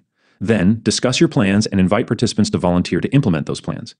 If the police or environmental health officials confront your chapter, this can provide you with a great opportunity to educate your community about hunger, militarism, capitalism, and the power of non-cooperation. It is also a great opportunity to attract interest in your local group, inspiring more people to volunteer and contribute food, supplies, and money. If your group takes these simple steps, you will be able to use the threat of arrest as an opportunity to have greater impact, not only in your local community, but around the world. Your successful resistance will help future groups if they are faced with arrest. On the other hand, if the government stops your chapter, it will empower other cities to believe they have. The most effective strategy has been to announce that you plan to risk arrest at your next regular meal. Ask for people to consider risking arrest by sharing food. People on probation or with past serious convictions might want to volunteer to be support people. So far, there have been few convictions and the penalty has generally been mild. Each volunteer that is risking arrest should have their own support person who follows the server through the legal system. They should write down the badge number and name of the arresting officer, note the charges and time of arrest, and be prepared to feed their pets, water their plants, and contact their employers if it turns out they may miss work. Each support person should have the correct name and birth date of the person risking arrest, should understand what that person intends to do once arrested, and they might have a key to their home and phone numbers of their employer, family, and friends. Your Food Not Bombs group can also choose a volunteer who will speak with the media. They might note things about your right to share food and literature, and that your community has many people that need food, while billions of dollars are being spent on the military. Some groups also point out that no one has ever reported having been made ill eating with food not bombs, that the food is vegan and vegetarian and is designed to be safe. Keep the message focused on the most important points in a clear and simple way. Food is a right and not a privilege, and priorities can be redirected towards our basic needs and away from the military and profit. Make a flyer inviting everyone to attend a rally at your next regular meal, and point out that the authorities are threatening to shut down your program. Post the flyer all over town and email as many groups and individuals as possible that Food Not Bombs will be defending its right to free expression and association by risking arrest for sharing the regular meal. Email and call the local media to let them know that. Several of your volunteers plan to risk arrest. Contact local lawyers from groups like the American Civil Liberties Union and National Lawyers Guild and tell them what you plan to do. In most cases, the authorities back down when they see how much community support your chapter is getting, and no one gets arrested. When faced with the possibility of arrest for sharing food, we found it helpful to divide up each course of the meal into 3 parts. 2 small amounts that your group is willing to lose to the police, and 1 last amount that your chapter can share with everyone that came to eat after the police. Take away your first 2 waves of volunteers. It might also be wise to make several rough "Food Not Bombs" banners for the police to take during each arrest, as that is often the first thing they take. Then bring out your regular banner after the arrested volunteers are removed from the area. Let everyone know they will get to eat before the police start to arrest your volunteers. If the people who depend on your meal know that they will get to eat after the police have made several arrests and confiscated some of the food, you will be able to avoid panic and the possibility of violence. If the police arrive and confiscate the food but don't make any arrests, then you may want to hold on to the food containers during the second wave of sharing. It can be very disempowering if the police keep walking away with the food you have prepared, but if you hold on to the plastic buckets and boxes of food when they attempt to seize your meal, this will cause them to make arrests. These arrests will highlight the nature of the government's true intentions and will build support. Each court appearance provides another opportunity to discuss the policies causing homelessness and hunger, and also gives you a chance to share more food in defiance of the authorities. Your group will attract many new volunteers, more people to your meals, and an increase in food donations as a direct result of the arrests. Each new wave of arrests will draw more people to your group, and before long, you will be sharing meals 3 or 4 days a week. If the arrests continue, you will have so many supporters your chapter will be sharing every day, and people will be starting new food, not bombs. Chapters in cities throughout your state or region. Nonviolence preparation. Once you have a number of people who have agreed to risk arrest, it would be a good idea to contact some knowledgeable local activists and supportive lawyers and tell them of your plans. Your chapter can announce that it will be holding a nonviolence preparation where you will spend a day preparing yourselves for the arrests by role-playing the scenario, discussing how you might respond to various situations, and considering the legal consequences of your actions. In most areas, local peace groups will be able to direct you to people who can lead nonviolence training. The War Resisters League in New York City has a national directory of trainers and a handbook for preparations. If you cannot find an experienced trainer, gather the group together for a day and conduct your own preparation. We also provide several pages in the appendix you can use for your nonviolence preparation, and the website provides materials to use as well. Talk about what might happen and some of the ways that events could lead to violence. Hungry people can get very distressed if they feel the police are going to stop them from eating, so make sure you have a plan to reassure everyone. Discuss how to respond nonviolently. Then do some role-playing and act out some of the possible scenarios, with some people playing the police and others the activists. This is both very educational and helpful for you to overcome your fear of arrest. Legal consequences, jail solidarity, and legal defense for trial, if any, can also be discussed at the preparation. If the police start taking your food, invite the community to participate, ask the National Lawyers Guild for legal observers, and alert the media to the possibility that the authorities may try to disrupt your meal. Before taking the food out to be shared, determine who is willing to be arrested and who wants to volunteer to be a support person. You may want to spend an afternoon in a nonviolent preparation workshop to practice. If the police start taking your food or arrest the servers, we found that dividing the meal into 3 parts and sharing a small amount of food the first 2 times works well. We put the soup and salad in 5-gallon plastic buckets with lids. If the police take all your food at once, it can be very discouraging. 1. Tell those people who are waiting for food that they are welcome to stay after the first food is taken because more food is on the way. Let them know that the police are only taking part of the meal. This will help calm the crowd. If those waiting to eat feel that the police are taking their meal, the crowd can become very angry and give the police a chance to start fights with the hungry. 2. After the police have left the area, bring out more food but still leave some hidden, so if the police come back, you will still have more to share. 3. Very rarely do the police return a 3rd time because they are already feeling very foolish by the 2nd time. 4. If the police stay and guard the area, you can often get them to leave by sharing a token amount of food. After they try to stop the serving a few times, they realize that it's better to leave the area rather than stay and show that their authority can be successfully challenged. 5. If you continue to stick to your serving schedule, the government will give up and you will build the respect of the people. Don't stop because of the police. Make each meal an event in support of the right to share food, and invite the media and community members to attend. Call our toll-free number as soon as you believe that the police claim they want to stop your meals. Food Not Bombs, P.O. Box 424, Arroyo Seco, New Mexico 87500 and 14 USA, 1-800-884-1136, www.foodnotbombs.net. You may organize nonviolence training for your local Food Not Bombs chapter, even if you do not think you will be arrested for sharing food. Your chapter is likely to provide food at protests and may even participate in nonviolent direct action with other groups. Consider reading up on the history of nonviolent direct action. Author Gene Sharp has written many books that describe the principles that make nonviolent direct action and non-cooperation with authority successful. His books review the history of nonviolent civil disobedience, from campaigns in defiance of dictators like Hitler to the United Farm Workers and the Civil Rights Movement in the United States. Food Not Bombs as often. Initiated nonviolent campaigns in defense of local community issues, such as supporting the rights of the homeless or indigenous people. Your Food Not Bombs chapter can prepare to take action by holding regular nonviolence trainings. As the environment and economy grows more precarious, Food Not Bombs is more frequently asked to provide logistical and material support for a wide variety of campaigns. Your chapter might initiate campaigns like Homes Not Jails to house the homeless in your community, or reclaim the public space outside a military base to call for an end to military spending. Your campaign might start by mapping out a year-long strategy, starting with simple techniques like petitions, literature tables, and education to build popular support.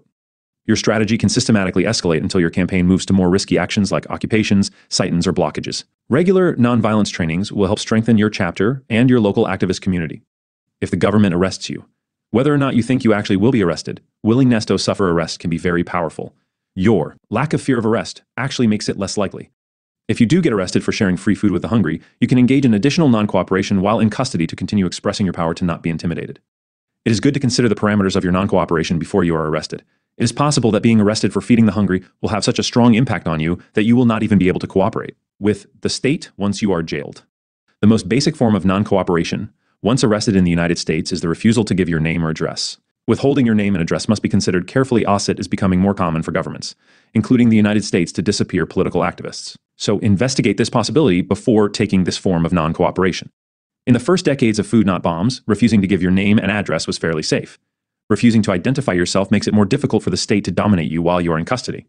Some people will not give their names until they are brought before a judge. If you refuse to identify yourself, the police will often try to intimidate you by holding you in solitary confinement, refusing you accesso, a lawyer, denying you transportation to court, and engaging in similar threats and oppressive tactics. Politely but firmly, tell them you won't give them your name. Most of the time, the police will give up after 1 or 2 attempts to scare you. They will book you as Jane or John Doe and take your picture and possibly your fingerprints. In the past, most states in the U.S. limit the amount of time they will hold you before bringing you before a judge for a bail hearing or arraignment to 48 or 72 hours.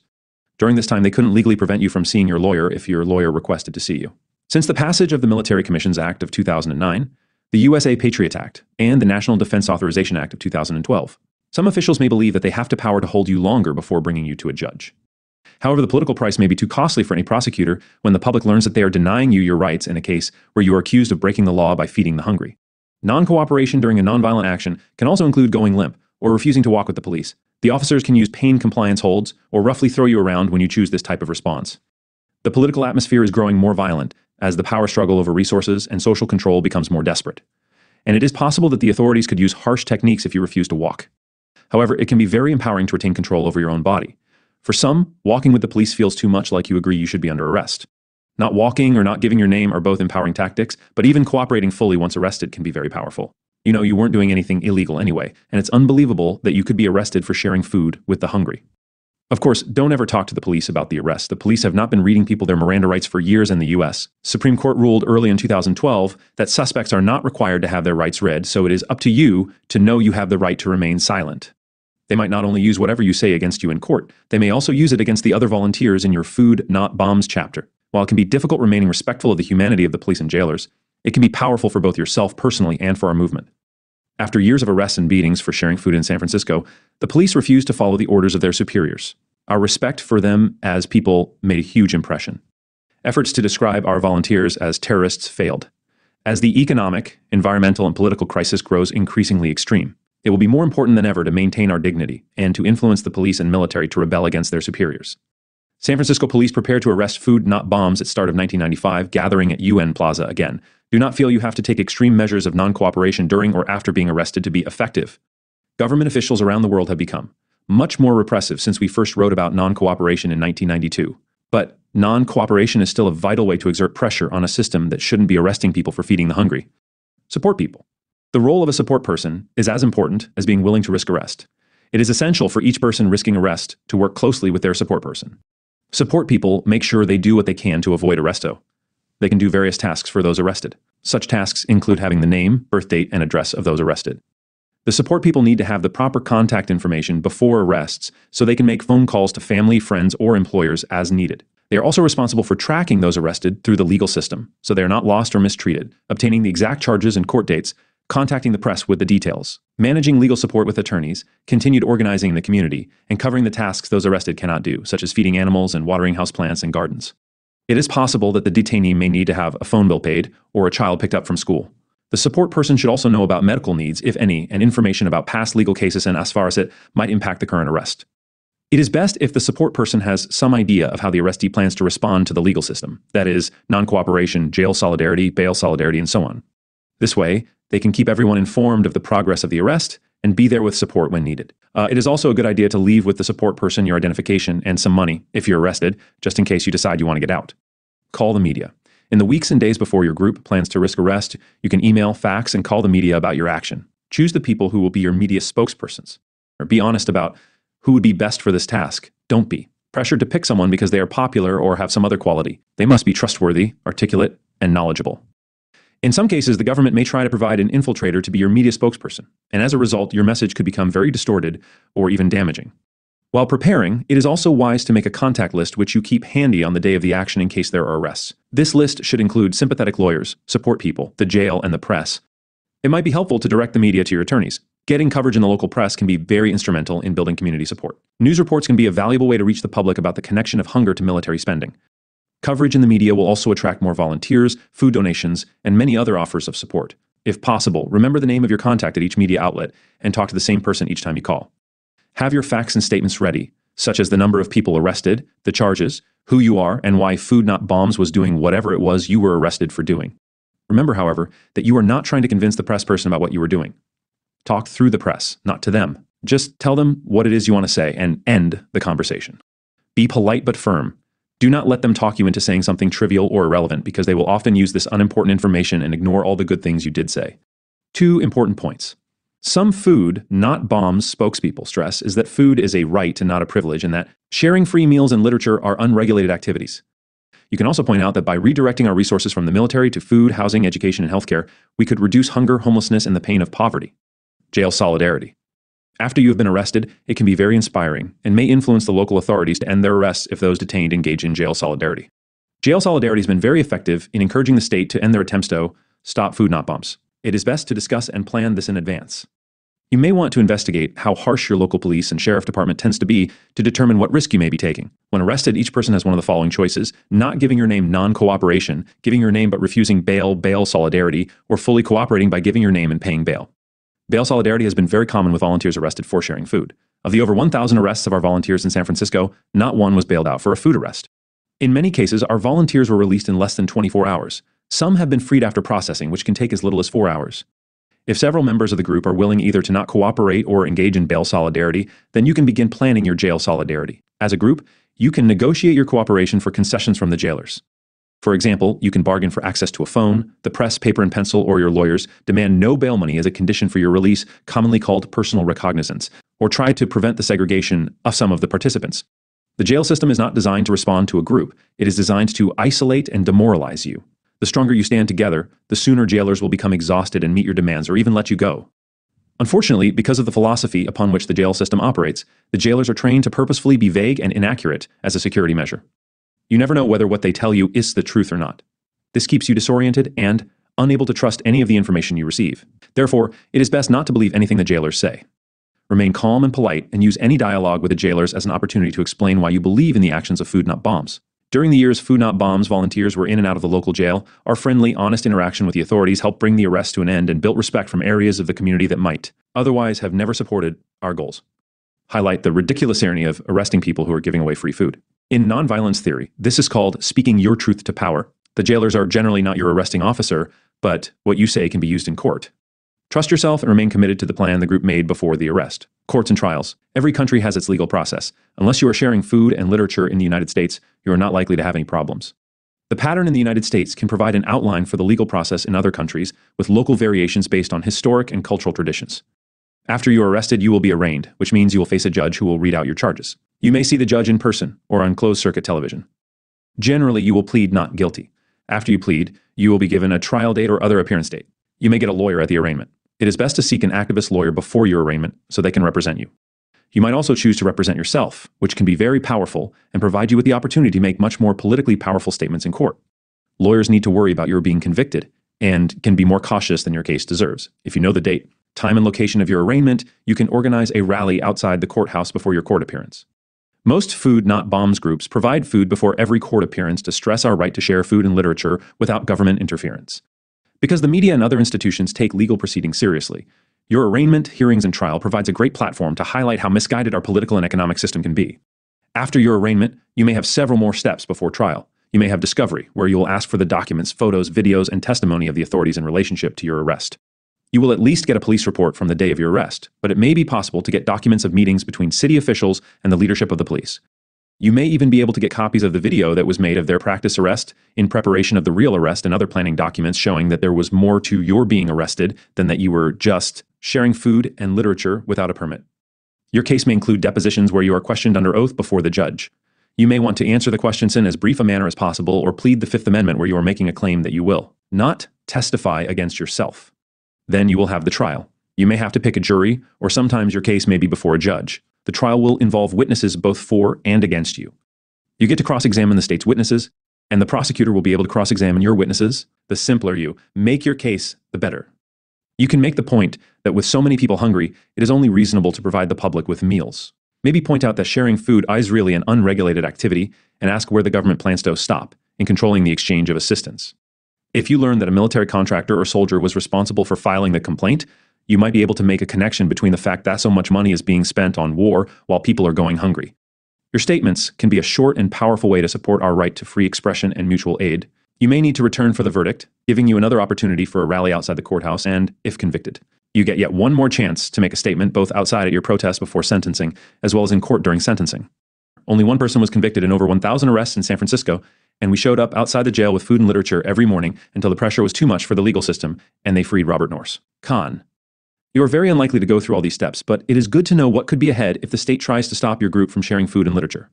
By the time you would be sentenced, your Food Not Bombs chapter will have so much support, your group will be sharing meals 7 days a week, and people in every city near you will have started their own Food Not Bombs chapter, in defiance of your trial.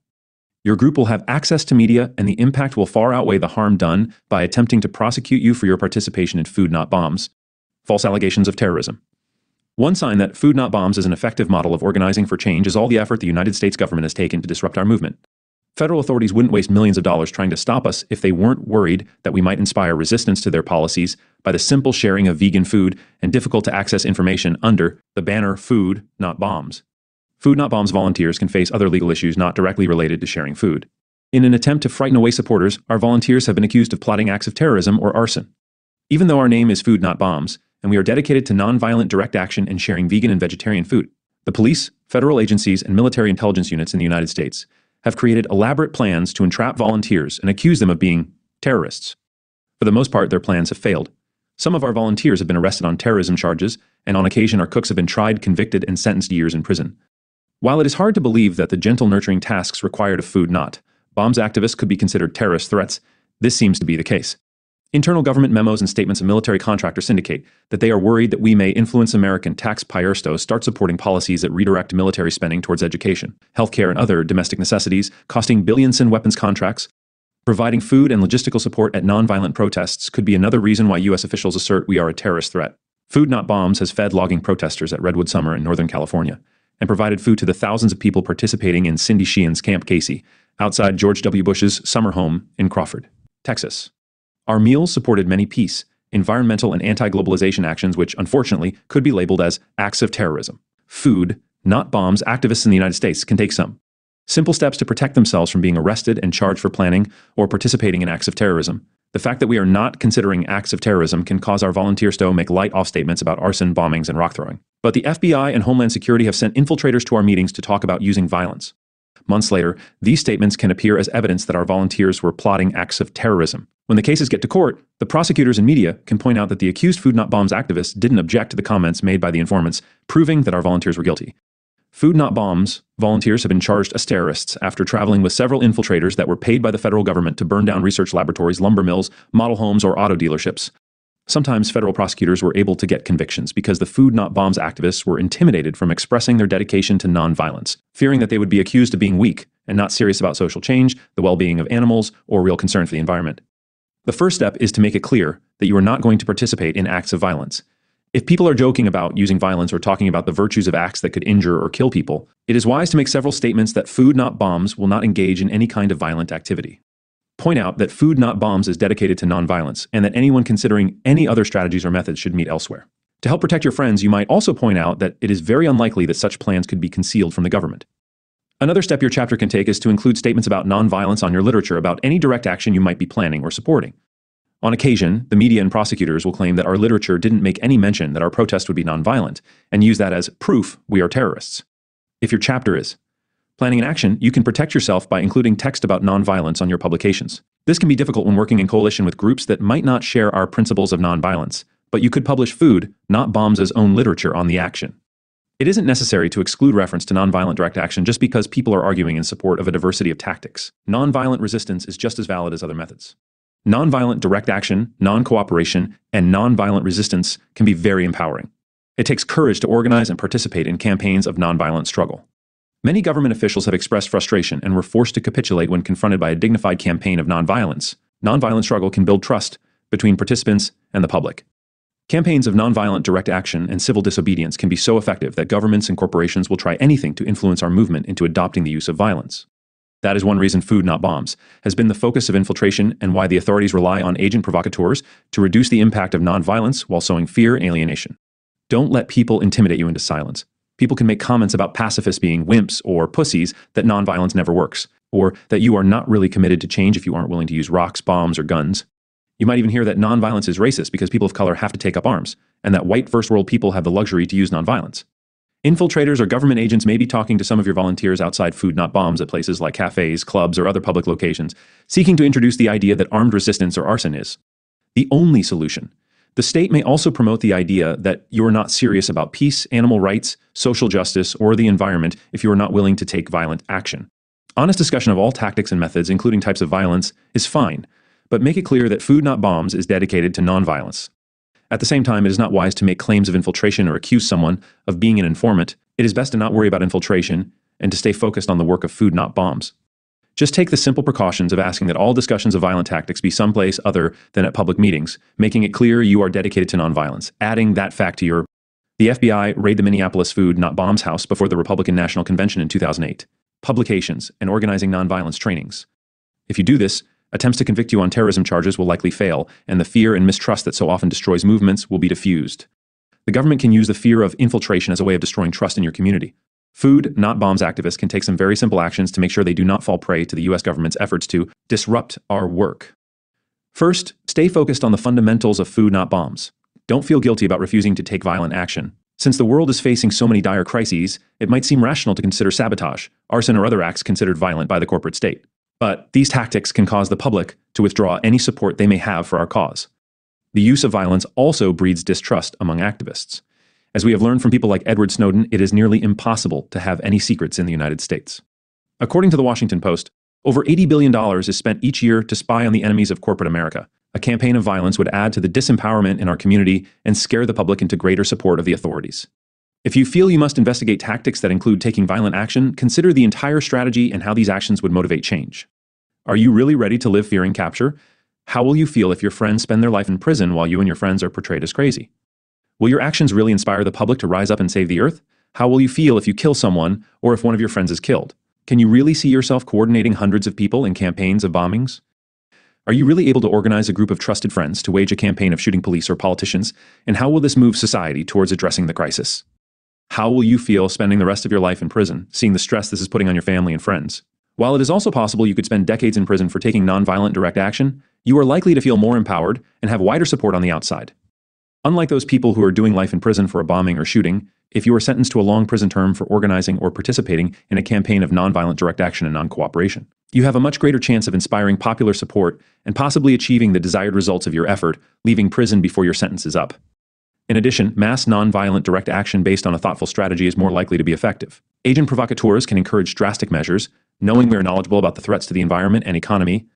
If pressured, you can remind your friends that many of the over 20 Food Not Bombs volunteers in prison were framed for similar acts and that we are dedicated to nonviolent direct action. Suggest your community study the history of nonviolent direct action in books by people like Gene Sharp, Martin Luther King Jr., and others who witnessed firsthand the power of non-cooperation and nonviolence. Another thing to be concerned about is jokes about using violence. These jokes became the evidence used for the arrests of the RNC 8 and many other Food Not Bombs volunteers. If people joke about armed revolution, bombings, rock throwing, or other acts of violence at your meetings or while cooking, make it clear that Food Not Bombs is dedicated to nonviolent direct action and ask them to stop. You might remind your chapter that conversations and jokes about using violence have resulted in Food Not Bombs volunteers being framed and sentenced to long prison sentences. The volunteers that are joking about violence or making statements about the need to use violence are not necessarily infiltrators or police agents, so don't make any accusations. They may have been influenced by someone they met outside of Food Not Bombs, or have read some of the many books promoting the belief that nonviolent direct action doesn't work. It is best to not worry and stay focused on the work of Food Not Bombs. The government can use the fear of infiltration as a way of destroying trust in your community. Again, simply remind your chapter that we are dedicated to nonviolent direct action and that we don't joke or talk about taking violent action while volunteering with Food Not Bombs. While armed resistance has worked to overthrow governments and change the power structure of some countries in most cases, the system that resulted from use of violence had to rely on the continued use of violence to retain its authority. For long-term positive change based on democracy and public participation of everyone, nonviolent social change offers the greatest hope. Basic steps to effective. Community organizing. Organizing literature tables, events, meetings, tours, and gatherings. It is possible to have an impact on society if you take the time and ask others to help. Often, the simplest activities, organized in a consistent, regular manner, can be the most effective way to encourage political, economic, and social change.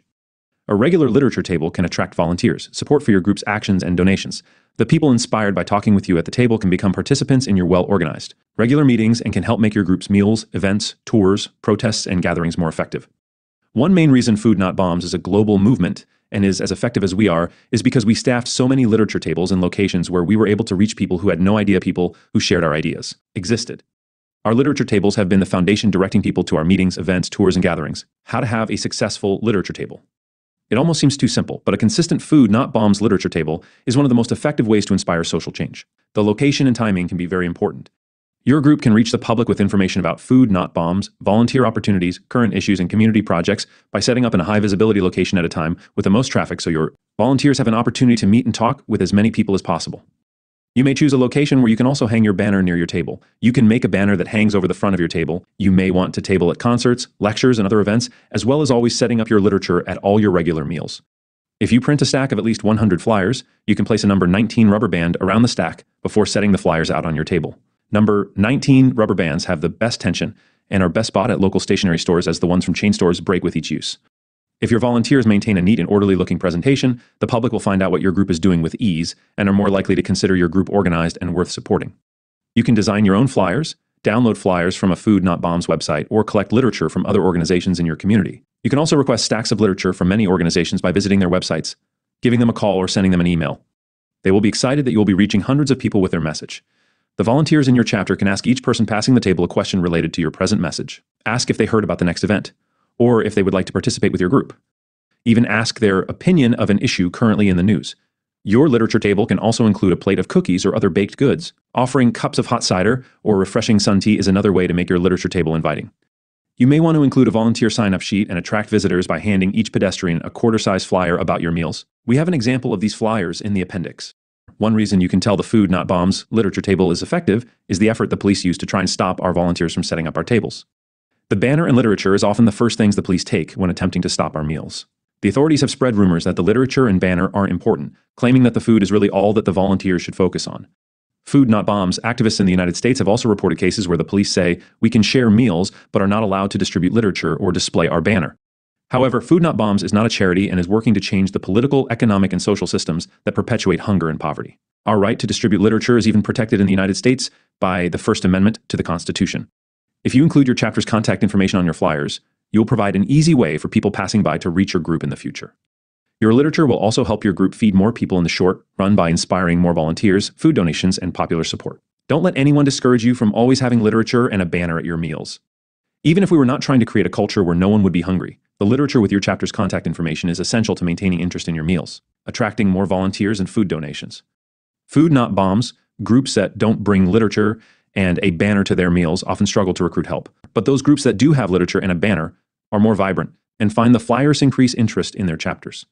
Packing the literature box. Your chapter can have a box of literature always ready to take to your meals or to use at concerts, protests, or other events. If your group has a well-packed literature box always on the ready, you will never arrive at your meal without it. Your group can keep your literature neat and inviting by packing the largest publications on the bottom of the literature box, then stacking the next largest literature and putting the smaller stacks on top. If your volunteers place business cards on the bottom of the box and add the larger stacks on top, the literature will be bent or torn and may be too mangled to feel good about handing out your materials to the public. Wrap 1 or 2 number 19 rubber bands around each stack. Rocks don't work as well. When a rock is lifted off a stack of flyers, the wind can blow some of the papers off the table. The authorities might also accuse you of intending to use the rocks as weapons. A stack of 100 wrapped in 1 or 2 rubber bands will be heavy enough to keep the wind from blowing your flyers off the table. A stack of 100 will also encourage people to take a copy. At the end of each meal or literature table, place the literature back into your box. Large flyers first with each smaller size on top, with the banner folded on top. Then, the next time you need to table, or when you are going to share your regular meal, your literature will be in good condition, and it will just be a matter of adding your literature box to the items you are taking out to. The meal. Place the largest flyers and posters flat on the bottom, and stack the next smaller flyers flat on top of one another. People will not take flyers that are bent and look like trash. How to organize a meeting. Organizing a meeting for any purpose, from starting your local Food Not Bombs group to planning a protest, concert, or political campaign, could be the most difficult, yet most important and useful skill described here. Meetings might not seem fun or important, but well-organized, regular meetings provide access to everyone interested in the direction of your group. They also contribute to distributing responsibility and tasks to more volunteers and can help reduce burnout. Meetings also provide a forum where new ideas, projects, and innovations can be proposed, formulated, and implemented. Meeting while cooking or sharing food is rarely as productive as when everyone's attention is focused. Using the process of consensus will also inspire the most from everyone participating at your meetings. Meeting step 1, time, date, and location. Ask the venues you'd be interested in using if there is a time and day that would be best for your meeting. Then ask the people you want to work with if they can meet at those given times, dates, and locations. You may need to provide a couple of options. The size and type of location will depend on how many people and what you will be doing at the meeting. Your meeting may include an activity like sign painting or one that requires a special location. The less distraction and the more central the location, the better. The most common venues include cafes, bookstores, libraries, student unions, or classrooms. Since you may be working with people that live outside, you may find it best to meet in a park or plaza. You may choose a time that is after people get off work, but before the homeless need to return to their campsites or shelters. It would be best not to choose a time and day when another related organization is holding their regular meeting. Sometimes you may need to adjust the day or time because of an event that would draw away interest. Meeting step 2, sample agenda. You can have an agenda planning committee and request agenda items from everyone you are inviting. Give them a completed copy of the agenda a day or 2 before the meeting. This one step can make the conversation and implementation of each agenda item successful and effective. You can accomplish a great deal by sticking to the agenda and the times. Introduce an agenda item at one meeting and make the decision about that agenda item at one of the next meetings. Some agenda items may be discussed for many meetings before coming to the best decision. Rotate the tasks of facilitator, note keeper, timekeeper, and, if very organized, door greeters, vibe watchers, and the many other possible roles one could fill at a meeting. Many groups fail to keep notes, and this can cause confusion in future meetings. Your chapter may want to return the notes after each meeting to the same volunteer. If a volunteer moves or leaves the group, ask them to pass the notes on to another reliable volunteer. Sample meeting agenda date of the meeting facilitator's name and phone number, note keeper's name, and phone number, timekeeper's name. 7 to 7:10, introductions, agenda review, and short description on consensus. 7:10 to 7:30, food collection route and details. 7:30 to 7:45, this week's cooks and kitchen. 7:45 to 8, servers and program at the distribution location. 8 to 8:15, this week's cleanup. 8:15 to 8:30, solidarity actions 2, support and provide food at. 8:30 to 8:45, promotion with flyers, literature tables, media, web postings, and emailing. 8:45 to 9, financial report with benefit, concerts, and food not bombs. Initiated events. 9 to 9:15, review all communications with your group, including email, phone calls, and letters. 9:15 to 9:30, critique the meeting and choose date, time, and facilitator of next meeting. Meeting step 3, consensus process. Food Not Bombs started using the process of consensus to make decisions at its very first meeting. Using the consensus process to make decisions has made it possible for people to organize local Food Not Bombs chapters without relying on a headquarters, directors, or a leader to start and maintain a local group. Each decision is consented to by all the participants. To arrive at consensus, each proposal is made with the idea that it will accurately reflect the goals and interests of the group, trusting that it will evolve and change as everyone adds their input. It may take several meetings to discuss the proposal before the ideas have come together and the group arrives at consensus. By using this process, the participants are more likely to be committed to implementing each proposal.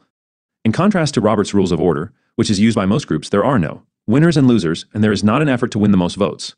Instead, the goal is to make the decision that is best for everyone participating. Many groups start their meetings with a facilitator asking for everyone to introduce themselves and then asking for someone to give a brief description of the consensus process. Everyone is invited to participate fully in every meeting. Everyone is free to introduce agenda items and speak to that item. Everyone is also free to speak to every proposal. The facilitator will introduce the agenda item, asking those making a proposal to explain the details. Then the facilitator will ask for comments and open the floor to each person interested in speaking. Once everyone has spoken or when the time for that agenda item has been used up, the facilitator can ask for 5, 10, or 15 more minutes to continue to discuss the agenda item or suggest the group move to the next item. When the time is up, the facilitator will ask for the proposal to be restated and then ask the group if anyone feels they need to stand aside because they can't support the proposal, but won't block because their opposition is not based on the proposal being contrary to the values and goals of the group.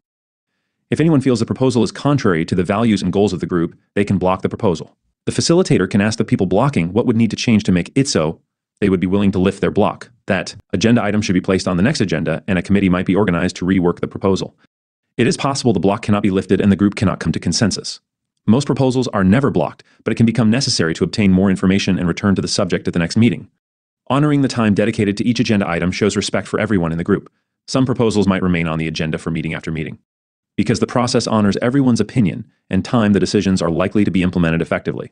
It can be very helpful to rotate facilitators each meeting to reduce the possibility of any one volunteer feeling that they are being seen as the leader.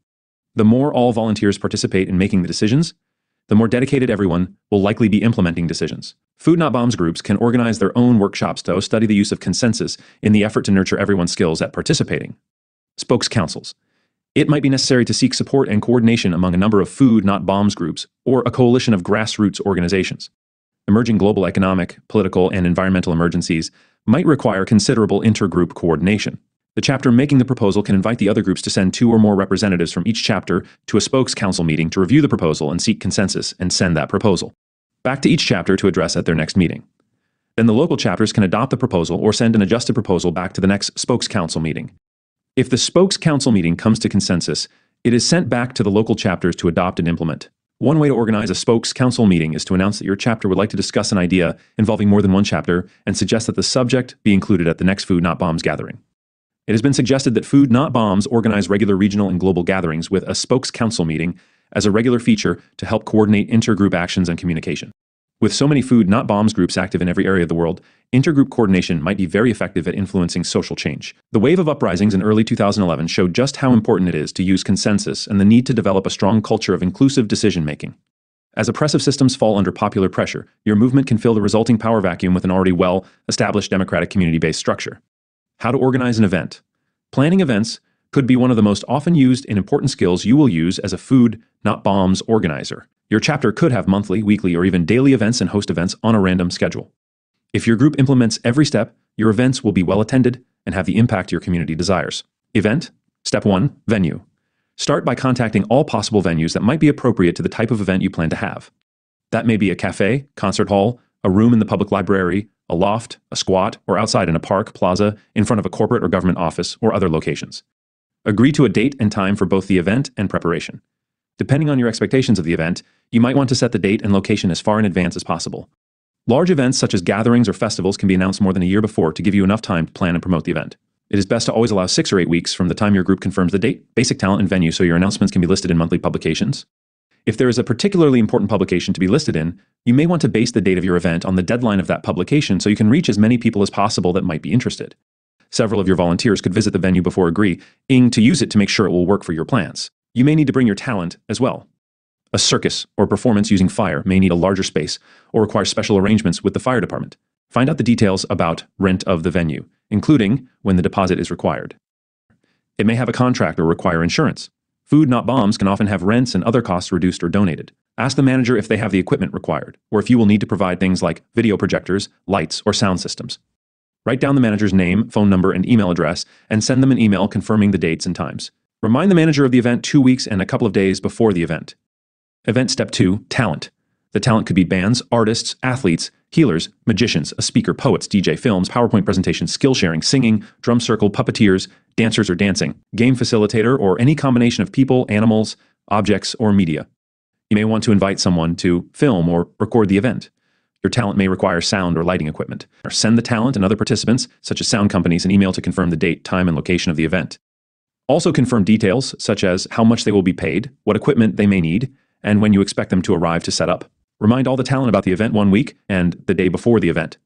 You may want to give them a call the morning of the event if you believe that would be helpful. Give copies of your posters and flyers to your talent. Invite them to schedule interviews with the media. You may join them at radio programs so you can talk about Food Not Bombs and the talent can talk about their performance. If they have a song that can be played on air live or as a recording, that can make the interview even more interesting. Event step 3, promotion. As soon as you have the date, time, location, and talent, it is time to draft a public service announcement PSA. Keep the PSA short enough to be read on the radio in 30 seconds and no more than 60 seconds. Read it out loud and time it. The text of your PSA can become the text of your flyers, emails, and announcements on websites. Send an email of this PSA to the local media and your group's contact list.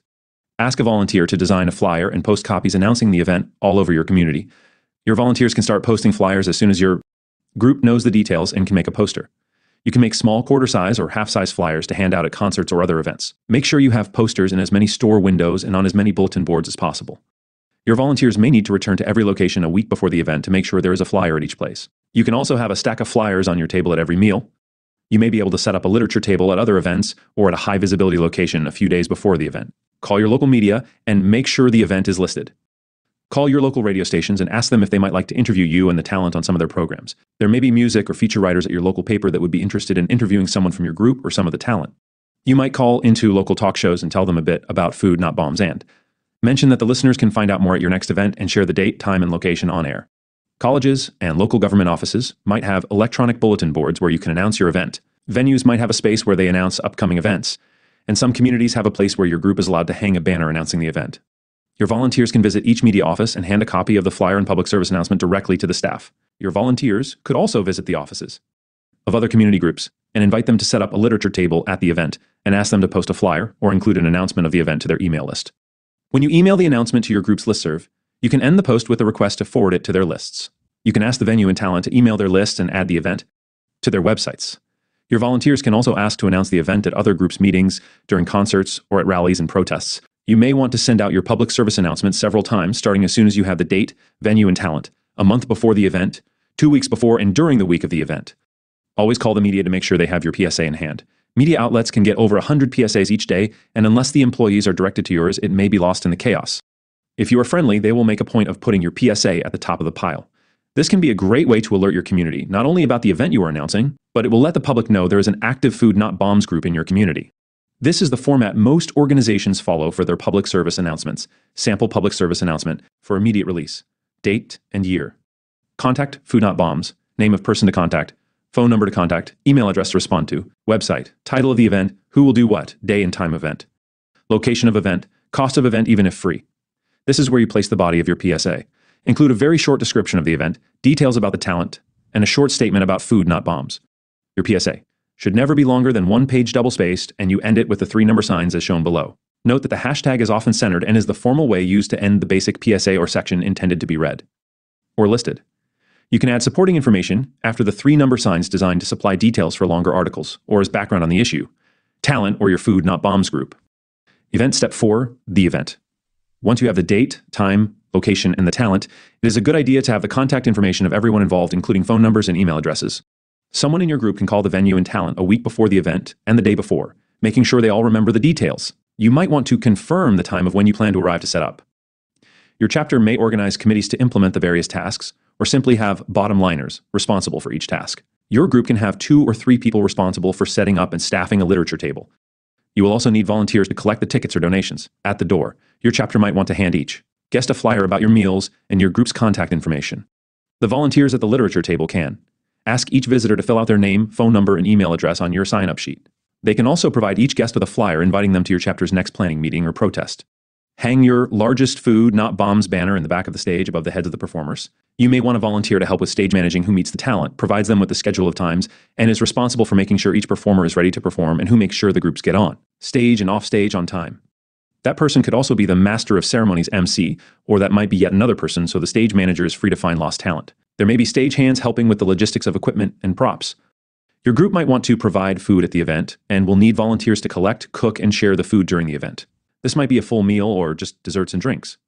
Your chapter can schedule extra food pickups as well as an additional time and location for cooking in advance of the event. Make arrangements with the management of the venue to make sure it is possible for your volunteers to arrive early to set up the literature table, food, props, and banners. As the event comes to the end, your group can start to clean up the venue, picking up trash and collecting the recycling. As soon as everyone leaves, be prepared to sweep and possibly mop the floor of the venue. Pack up all the equipment and help load the items in the appropriate vehicles. Pack up your literature box with the large flyers on the bottom and smallest items on the top. Don't forget your banner. You could design and print out an event planning checklist to make sure each task is assigned and completed, and you could keep that list with the notes of your meetings and other reports. Flyers and news clippings so new volunteers are able to see what you have done so they don't have to reinvent the process and can locate contact information for future events. Plan to have a critique of your event at your next meeting. How to organize a tour. Tours are a great way to build the Food Not Bombs movement and encourage support for protests or campaigns. If you are in a band, theater group, circus, or member of a puppet show, you could organize a Food Not Bombs tour featuring your performance and encourage more people to participate as volunteers or participate in a future gathering or protest. You could invite other bands to join the tour and invite local Food Not Bombs chapters to provide food and their local literature at the event. They can also promote your tour's visit, helping schedule radio and newspaper interviews, posting flyers, and announcing your arrival at other concerts and events. These are the main steps to organizing a tour. Tour step 1, create a theme. When you consider organizing a tour, it is helpful to consider what message you hope to share and the goals you intend to accomplish. Some tours are organized to build interest in a future campaign or mass action. Other tours are organized to encourage interest in an organization or project. You may have published a book or magazine and want to organize a tour to encourage the public to read your publication. Choose the message you intend to get across during each presentation. Include an outline of the presentation with a pattern of who will do what and for how long. Your outline might include an introduction, a first speaker or act, and other types of media like a DVD or PowerPoint presentation, music, puppets, banners, solar oven, or other props. The elements of each presentation can be organized to motivate your audience to take whatever action you intend. Consider choosing a title that is memorable, catchy, and describes the intention of the tour. In addition to a title with impact, you might want to include a subtitle, descriptive paragraph, and troupe name that is clear and supports the intention of the tour. These elements can be used in all your materials, from your initial letters to host organizations and venues, to your public service announcements, flyers, and website. This part of the process of organizing your tour is fun and creative. Tour step 2, propose a schedule and route. Before contacting groups with your proposal, consider mapping out your route, being sure to give yourself the time to travel from one venue to another. You might propose a tour of 1 month and plan to perform every other evening. This would make it possible to have 14 or 15 events in 14 or 15 different communities. You may want to have more than one event in some of the communities and stay several days. You may plan to arrive in each city before noon the day of your event, so you can staff a literature table or speak with the media to promote the event. Consider these possibilities in the proposed route and write out an itinerary with the date and city. Traveling from one community to another in order of their location is the most efficient way to plan a tour. You may be planning to drive, ride bikes, take trains, buses, ferries, walk, sail, ride horses, or in some cases fly, so the choice of dates will depend on your mode of transportation. Tour step 3, send proposal to possible hosting groups. Email and/or mail the proposed title, theme, and elements of the event, with the proposed dates of when you intend to hold the event in their community, to Food Not Bombs groups, other organizations, or the management of venues, to see if they would be interested in hosting your presentation or performance. You could provide a list of all cities and dates to everyone you contact so they can have an idea of your route, and therefore understand why that particular date works best for their community. Include a questionnaire with questions about what they would be able to do if they wanted to host the tour in their community. Ask if that date would work, and if it would be the type of event they would be interested in hosting. You could ask if the date listed was free, or would another date be better. Your questionnaire could also ask if would they be willing to post flyers around the community to advertise the tour, make arrangements for a venue, contact local media, and help with other details required for the event. You could ask if they would have a place for you to sleep, take a shower, or park your vehicle. Suggest some of the ways hosting your event could benefit their organization, venue, or community. Ask that they respond by a certain date, and let them know if they choose to host the event that you will provide them with a letter of confirmation, publicity, and the other materials necessary for a successful tour. Tour step 4, confirm dates and venues. Ask each Food Not Bombs group, hosting organization, or venue to provide you with an email or letter stating that they are willing to host the presentation on the agreed date. Try to get these letters of agreement as soon as you can so you can start to publish the schedule in emails, posters, and on your website. Request the starting time, complete name, address, and contact information for the venue so it can be correctly listed on the publicity. Venues may have a website that you can also list in your promotional material. Tour step 5, promotion of the tour. Start by writing a public service announcement. See the sample above under planning events. The text of your PSA can be used for your poster, emails, and website. Create a contact list of local community groups and media in each city or town you have scheduled to hold your event. You can post a PDF of your publicity on the tour's website and include the poster as an attachment in your emails and ask the recipients to print out copies and post them in their community. Your local host can also email their listservs, post the information on their websites, and post flyers around their community. They could email, call, and visit their local media, posting flyers in their lobbies. Ask them to arrange radio and newspaper interviews. Tour step 6, logistics. In the weeks before you head out on the tour, practice the presentation and collect and pack the props, literature, equipment, and other materials you will need on the tour. It is often helpful to print up business cards and bring copies of sign-up lists so you can collect the names, phone numbers, and email addresses of those attending the event. Pack the appropriate amount and type of clothing. You may need to organize some benefit events or write grants to help with the costs. Estimate the cost of transportation, food, phones, materials, and equipment you will need to complete the tour.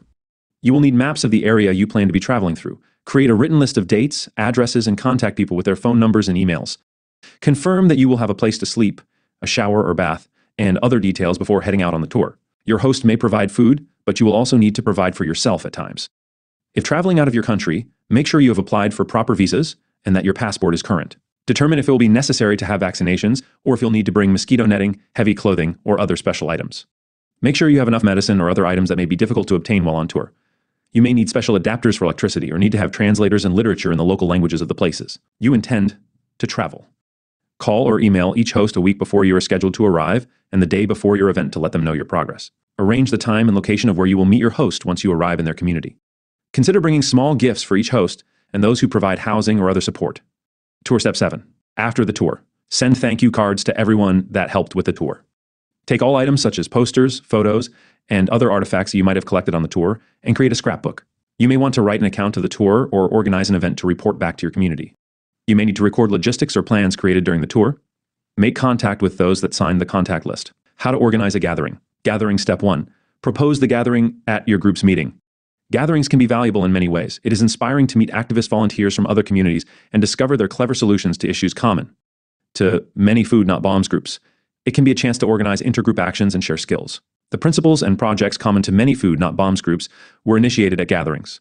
Food Not Bombs has organized regional, national, and world gatherings which have been important in strengthening our movement. The gathering will be most effective if the last day or afternoon is devoted to a gathering-wide discussion where everyone can participate. One idea is to organize a regular annual world gathering with regional gatherings planned for 6 months or so before. Intergroup coordination of a movement as large and global as Food Not Bombs could inspire positive social change in a way that other groups are not able to achieve. We have a video of the 1,995 International Food Not Bombs gathering on the Food Not Bombs website at www.foodnotbombs, net videos, HTML. Include the proposal for a gathering at your chapter's next meeting and talk about the reason and theme of the gathering, dates, and other details you might want to propose to the other Food Not Bombs chapters. Include the geographic scope of the gathering in your proposal. Consider workshops, meetings, and the focus of the gathering that would be of most benefit to the chapters you plan to invite. Your gathering might be held during the days or weeks preceding another large protest or event for which Food Not Bombs would be providing meals. Your group might consider choosing a date that is a year or more in the future for world or international gatherings. And you need almost that much time for regional gatherings. The more time everyone has to prepare, the more everyone will get from participating. Gathering Step 2. Contact other groups to see if they would support the proposal. Once your chapter has come to consensus on the focus, theme, dates, and location of the proposed gathering, your group can ask the other Food Not Bombs chapters if they would be interested in participating. Your chapter could produce a questionnaire to email to the other chapters. Your group might also include these questions on a website detailing the proposed theme, dates, and location. Your chapter might ask if the other groups would support the proposed gathering and, if so, what workshops, subjects, entertainment, and additions the other chapters might suggest. The questionnaire might ask about the participants' need for housing, transportation, or other details. Ask that the other chapters respond by a certain date. Gathering Step 3, developing the structure and schedule of the gathering. As your group starts to receive responses to the proposed gathering, your chapter can organize committee meetings. Your group could have finance and fundraising, program, venue, housing, food, transportation, documentation, healthcare, childcare, and outreach committees. At first, most of your volunteers may be on almost every committee, but it won't be long before your chapter starts getting more volunteers. News of the gathering will inspire additional interest in your chapter. The finance committee can develop a budget and start organizing benefit concerts and other events. The program committee can contact the other chapters to make sure they return the questionnaires. They can start to outline the programs by first making a framework for the daily schedule. The venue committee can secure a place to have the gathering. This may be one large facility like a school, place of worship, community center, or a collection of spaces. The housing committee could write a letter to the community requesting housing for certain nights and make a list of all the possible places offered. This list could include the name of those offering the place to stay, their address, phone number, email address, and the number of people they can accommodate. The transportation committee might take the information from the questionnaire about the transportation needs of people. If it is a world or international gathering, they may need to notify the participants that they will need to provide information to assist in the application of visas. The food committee can draft a letter requesting special food donations and create a contact list of all the possible food sources. They might seek a large kitchen located at or near the venue. Gathering Step 4, Outreach. The goal of outreach for a gathering is to attract as much interest from other Food Not Bombs groups as possible. The more input the participating Food Not Bombs chapters have in forming the focus and agenda of the gathering, the more support your gathering will have. After your group emails and posts the proposal for the gathering, then you can call each chapter to remind them to discuss the proposal and ask them to return the completed questionnaire by the deadline. Your chapter can email an announcement of each planning meeting with its agenda to all participating chapters and invite them to respond in person or by email. Remind the other chapters that they are free to make any proposal. It is possible to organize regional meetings to share ideas, which can be proposed to the host chapter. A gathering website can be posted with updates on housing, the programs, transportation, healthcare, childcare, and other needs. Ask a volunteer to design a poster announcing the gathering, its dates, location, focus, workshops, entertainment, and contact information. You can email a PDF to each chapter so they can include copies on the literature table and post it at other activist offices. You may use the image from the poster on T-shirts and other items. Gathering Step 5, creating the program. The program committee schedules workshops, discussions, and the agenda for the meeting of the whole. Your chapter could propose a discussion around an urgent issue where inter-chapter cooperation would be important, or you could propose a theme you think would help other groups. More attention to developing a well-researched strategy for the future could be discussed. The committee can start to outline the programs by first making a framework for the daily schedule. For instance, opening the morning with yoga or meditation, then breakfast, a morning meeting of the whole, a morning workshop, lunch, an afternoon workshop, breakout meetings, dinner, and an evening event. The breakout meetings might be used to develop proposals for agenda items at a final afternoon plenary or meeting of the whole, where the gathering could try to come to consensus on the details of each proposal that would then be sent back to all the chapters for discussion and decisions. The workshops could include some proposals directly related to the focus of the gathering, and others could introduce the community to skills or issues with a less direct connection. The program committee can make space for discussions of proposals at a meeting of the whole or plenary, often held the final day. This plenary could take an afternoon or an entire day. When a gathering comes to consensus on future actions or other proposals, they are more likely to succeed. As soon as the committee knows what workshops and meetings are proposed, a schedule can be produced as a calendar or chart with the days, times, workshop, or meeting names, facilitators, and their contact information and the locations. This schedule can be published in the program guide.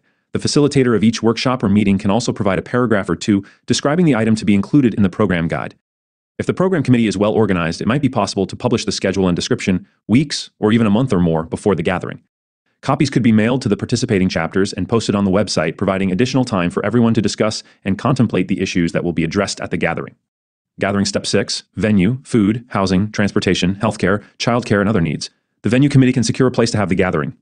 This may be one large facility such as a school, place of worship, community center, or a collection of spaces. Make a list of all possible venues and include the contact person, their phone number, and physical address. Make an appointment to visit each venue and meet with the people responsible for providing access. Ask about a cost and requirements necessary for securing the use of the facility. Ask if it will be available during the dates of the gathering and if insurance will be required. If you are able to use the venue, make arrangements to have one of your volunteers be the responsible party to stay in contact with the staff person responsible for the venue during the gathering. That volunteer should talk with the staff person a month, week, and day before the gathering about entry to the venue. A venue should have one large room so everyone could participate in a meeting of the whole group and smaller rooms for workshops. The venue might have outdoor space for camping or be near public transportation. It should be accessible to everyone and free of distractions like noise, extreme temperatures, or high winds so everyone can focus on the workshops and meetings. The venue committee should make sure there are enough seats, toilets, video projectors, chalkboards, and large sheets of paper with markers. The housing committee should write a letter to the community requesting housing for certain nights and make a list of all the places offered. This list should include the name of those offering the place to stay, their address, phone number, email address, and the number of people they can accommodate. Volunteers can be on hand at the convergence space as the participants arrive so they can direct them to their housing. Each participant can be provided with a page that includes the name, address, and phone number of the person offering them housing.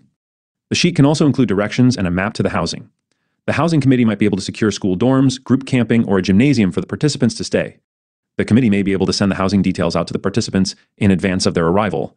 This information might indicate that the participants should bring their own sleeping bag, camping mattress, or other items as required. The transportation committee might take the information from the questionnaire about the transportation needs of people. If it is a world or international gathering, they may need to assist in applications for visas. The committee could investigate the visa requirements for people intending to attend from specific countries. The committee might write a basic visa letter inviting the participants, using their full names and address, to attend the gathering on specific dates for the purpose of working with other Funat bombs, volunteers towards the goal of a gathering. Visa let. TER would also state the name, address, and phone number of the person responsible for hosting the applicant at travel. Itinerary or plane, train, or bus ticket may be required. In some countries, you can provide a letter about your gathering to the office that issues visa, so they will have this information at the airport when people arrive. Your chapter will require additional food and may want to start collecting non-perishable bulk goods as soon as you have agreed to host the gathering. You can also request that the participating groups bring food to the gathering. The food committee can draft a letter requesting special food donations and create a contact list of all the possible food sources. Many sources that might not make regular contributions to your weekly meal might make a one-time donation for a special event like the gathering. The committee might seek a large kitchen located at or near the venue. It may be possible to organize an outdoor field kitchen. Along with bringing food, the participating chapters could bring some of their cooking equipment so it will be possible to provide food to everyone. Trick 2, feeding very large groups to make many dishes or courses instead of serving 3 items on each plate. Since most people participating in the gathering will be active with Food Not Bombs, the kitchen will be a great place to share ideas about cooking, and you shouldn't have any trouble finding people to help. Many gatherings will organize a healthcare committee of medics and healers. The committee might designate a room or tent as the healthcare clinic. Clinic could provide water, aspirins, bandages, and simple first aid. Your chapter might ask the community to donate services like acupuncture, massage, and herbs. The healthcare committee could contact the local emergency room and ambulance companies to let them know you will be having the gathering, telling them the location and number of people you expect will attend. It is really helpful to offer childcare. Choose a safe place a short distance from the rest of the gathering so your children can be loud yet not too far from their parents. Organize games, collect children's books to read out loud, provide costumes for dress up, balls for sports, and work with the kitchen to have snacks and meals for the children before the adults. Gathering Step 7, Convergence Center, and the orientation of the participants. As soon as you have a date, seek out a place for your Convergence Center. Could be a room near the entrance, off the gathering, or if the gathering is held in a number of locations, you may consider securing a space in an easy-to-locate building near public transportation. Try to have your Convergence Center at the same place as your gathering if possible. In some cities, it may be more important to locate your Convergence Center near a subway or bus station and provide directions to larger venues in difficult-to-find areas of town, particularly if you find it NEC. To use spaces located in many areas of city, but remember, many of the people participating will not be familiar with the host city, so make their first destination one that is easy for everyone to find. You can seek a free location with electricity and water, or you may find it necessary to rent a space for 1 month. The convergence space is where you will be greeting participants and providing them with the program guide, directions to housing, and information about other logistics. Many convergence centers will have a notice board for rides from the gathering, announcements of special workshops and meetings that might have been proposed during the gathering. Your into media. Center might also be housed at the convergence space. Gathering Step 8, Workshops and Meetings. Your host chapter will receive many workshop and meeting proposals. Your group can organize a schedule that takes into consideration a number of issues. Your group might not want to schedule workshops that you know will be of interest to the same people at the same time. Your schedule could include 1 morning, 2 afternoon, and 1 evening slot. Important meetings, addressing the focus of the gathering, or issues that might require the participation of volunteers from all participating Food Not Bombs chapters, would be most successful if not scheduled at the same time as other workshops or other distractions. Food Not Bombs gatherings have offered workshops on vegan cooking for 100, how to start a Food Not Bombs chapter, using vegetable oil to power vehicles, composting, organic gardening, lock picking, water purification, train hopping skills, wild food collection, giant puppet making, event planning, improving your use of consensus decision making, silk screening, stencil making and graffiti, racism and sexism in the movement, weaving, sanitation and food safety, and building a strategy for a campaign of nonviolent direct action and nonviolence trainings. Many gatherings will also have workshops on proposed or current campaigns such as highway blockages, actions to stop mining or logging operations, sovereignty rights, efforts to stop genetically engineered food or protection of animals threatened by hunting or habitat distraction. The subjects of workshops are only limited by the organizer's imagination, interest, and schedule. The meetings on topics concerning the interaction between Food Not Bombs chapters could be one of the most important features of any gathering. Each participating Food Not Bombs chapter can discuss the proposed agenda items at their local meetings in the weeks and months before the gathering in order to be prepared to offer well-considered ideas during the meetings. The gathering could schedule a meeting of the whole or spokes council meeting near the end of the gathering to consider the ideas generated during the earlier meetings. An experienced facilitator can make the meeting of the whole more productive. Write down the decisions made at the meeting of the whole and make sure they are emailed to all participating chapters and posted on the gathering website. So, all chapters can consider the proposals. Each chapter can review the proposals and seek consensus on their implementation. The gathering. Proposals might be modified, changed, or blocked by 1 or more local chapters and returned to a future gathering to be considered before they are implemented. Gathering Step 9, Closing and Critique. The participants are likely to build close bonds with one another and be excited to return home to implement the skills and ideas generated during the gathering. The gathering could end with a closing circle of all participants offering a critique of the gathering. Each activist could make suggestions that could have been better and note what they believe was successful. They can also provide a short recap of the essential points or decisions addressed during the gathering. Planning a campaign of nonviolent direct action. There is a proud history of nonviolent direct action that your group can study to help formulate the most effective strategy. As governments and corporations become more sophisticated in the use of violence to resist change, they are providing an opportunity for nonviolent direct action to be more effective than ever. Author Gene Sharp has studied the history and theory of nonviolence for over 50 years, and his books provide valuable information. We also provide a list of books and Gene Sharp's list of 198 possible actions in the appendix. Governments and corporations are so fearful of the potential of nonviolent resistance that they are working to create the appearance that nonviolence can succeed and that nonviolent direct action is the same as being passive. Nonviolent direct action is far from being passive and is often the most effective strategy we have to respond to the global economic, political, and environmental crisis. Food Not Bombs can provide a unique addition to any campaign, and that is food. We can feed a protest for as long as is needed, taking away one common limitation faced by people organizing protests. We also provide experience with collective decision-making and practice with logistics, two essential skills required for implementing campaigns. There has never been a more important time to develop and implement well-planned campaigns of nonviolent direct action. Careful preparation, the study of nonviolent strategy, and persistence can result in success. Campaign Step 1. Identify and analyze the issue. Before starting any campaign, you might want to announce the formation of regular organizing meetings by posting flyers and emailing organizations and friends about your intentions. Early meetings can identify the issue and create a system or method to analyze all aspects of it. Identify the groups, companies, and individuals that would support or oppose your position. Consider why the public would either support or oppose each position related to the issue and investigate the relationship of each party to the issue. You might want to follow the money or investigate who would benefit and who would be harmed. What would be the motivation for favoring or opposing any given approach? While the community might have a clear idea of the motivation and positions of each party, it could be wise to draft a public opinion survey to collect opinions and data. Avoid asking leading questions. That would reduce the value of the data you collect. Your group might seek support from graduate students majoring in the field of public opinion research. Your group can find a list of college departments that might be able to provide assistance in developing your survey from the American Association for Public Opinion Research by visiting their site at www.aapor.org. There are similar organizations in many other countries that can provide access to graduate students. Other valuable organizations include the Institute for Policy Studies, based in Washington, D.C., and public interest research groups PIRG, started by Ralph Nader and his co-workers. Many Food Not Bombs groups in Canada are sponsored by PIRG chapters at local colleges. These projects can help your group clarify and identify the deeper aspects of the issue for your own group and introduce the public to the fact that the concern exists. This information can also be used to draft articles, posters, petitions, and talking points. You can analyze the data collected in your public opinion surveys to see how people view the issue, determine the amount of support or opposition that already exists, and what message or information might change the public's opinion. This can also help your group identify the strengths and weaknesses in your opponent's position. While collecting responses to your well-drafted survey, determine what actions would motivate your opponents to change their position. Can pressure be exerted against the people funding your opponents? Could supporters of your opponents be concerned about losing an election? Is it possible that negative publicity could threaten the prosperity of a corporation? What groups of people, government officials, or corporate leaders depend on what kind of support and influence is exerted upon these parties to withdraw their support or cooperation? As you collect this information, your group will become clearer about the strategy and message of your campaign. At first, your group might have an absolute set of goals that need to be achieved before ending the campaign, such as ending specific policies, the complete protection of specific rights or habitat, or an end to a war or an environmentally damaging commercial enterprise. As your campaign continues, your pressure and tactics might increase, or your group may determine that even though the original goal was not achieved, the group's opponents have modified their position enough to be satisfactory to adjust your strategy or even to claim victory and end the campaign. The more clear and specific your demands, the more likely it is that you can build support and win concessions. Goals like world peace, save the environment, or love everyone are so general it would be impossible for an opponent to change their policies and achieve any of these or many other vague demands.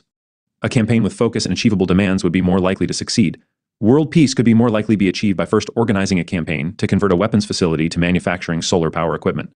Targeting Congress to cut funding for a new generation of nuclear missiles is something that could happen, and once successful, it would inspire confidence that we can take yet another step towards ending militarism. Organizing a campaign to stop the clear cutting of an area of the forest with specific owners, habitat, and boundaries, or blocking the construction of a nuclear power station provides your group with a clear goal that everyone can recognize. Being clear about specific goals can then be followed by creating a path towards success. Nonviolent direct action at Seabrook Nuclear Power Station in New Hampshire in 1980. Campaign Step 2. Outlining the campaign and strategy. In many situations, building public support is essential in changing government policies or corporate behavior. Many successful campaigns start with a period of education. Literature is produced to explain the issue. Your group might organize a teach-in or public forum, inviting people from all sides of the issue to participate. Your group can organize other educational events like PowerPoint presentations, lectures with informed members of the community, puppet shows, websites, a documentary, or staff regular literature tables outside groceries, in public squares, and at events. A petition is also a great tool and, in some cases, is all that is needed to have an impact. Petitions are a simple way to involve the public, build a contact list, and show your opponents that you have popular support. Your group can collect a certain number of signatures, such as half the people in town or 10,000 people, half the students at your school, or so many in 1 month. Once you reach this number, you can contact the media and organize a public event where you deliver the petitions, showing that the public backs your group's position. Sometimes a petition is all you need for your opponent to feel enough pressure to change their policies. This is particularly true if you acknowledge that your opponent has always been well-intended, and because of so much public support, they are eager to agree with your position. Even if your opponent fails to respond favorably to the petitions, your group can still remain positive that they will come around. Most campaigns employ an educational component during the entire effort, even as the group escalates its tactics. Your opponent's failure to change, after being presented with a substantial number of signatures from the people whose support they require, can provide your group with a solid foundation for the next more drastic action in your campaign. Increase the severity or militancy of your tactic by measured degrees. After the appeal by petition, consider a vigil outside the opponent's office, factory, or other recognizable and highly visible location. Your group may announce that you intend to return until the demands are met, or for 1 month, at which time your group will call for a boycott, strike, or other escalation of tactics. The more deliberate and measured the increase in pressure, the more public support you can gain. Offer a way for your opponent to change its policies or position while preserving its dignity. If your opponent understands this, you are more likely to succeed at changing their policies. This can be a very difficult position to maintain, particularly if your opponent is generally ruthless, violent, and uses dishonest tactics in its defense. If your opponents cause your group to perceive them without dignity, your struggle could become protracted, and the members of your group could feel justified in taking actions that could erode their sense of self-respect. It has been a common strategy of the powerful to project themselves as unreasonable and so disrespectful that their opponents believe them to be so evil that any action is justified in resisting their policies. If they succeed, your group will lose its sense of dignity, take extreme actions that can be used to justify repression, and cause your campaign to lose its self-respect. If the community sees that your group is maintaining respect and taking persistent, dignified action, even though it is facing violence, dishonesty, and even prison and death, you will undermine the power of your opponent and draw popular support for your cause.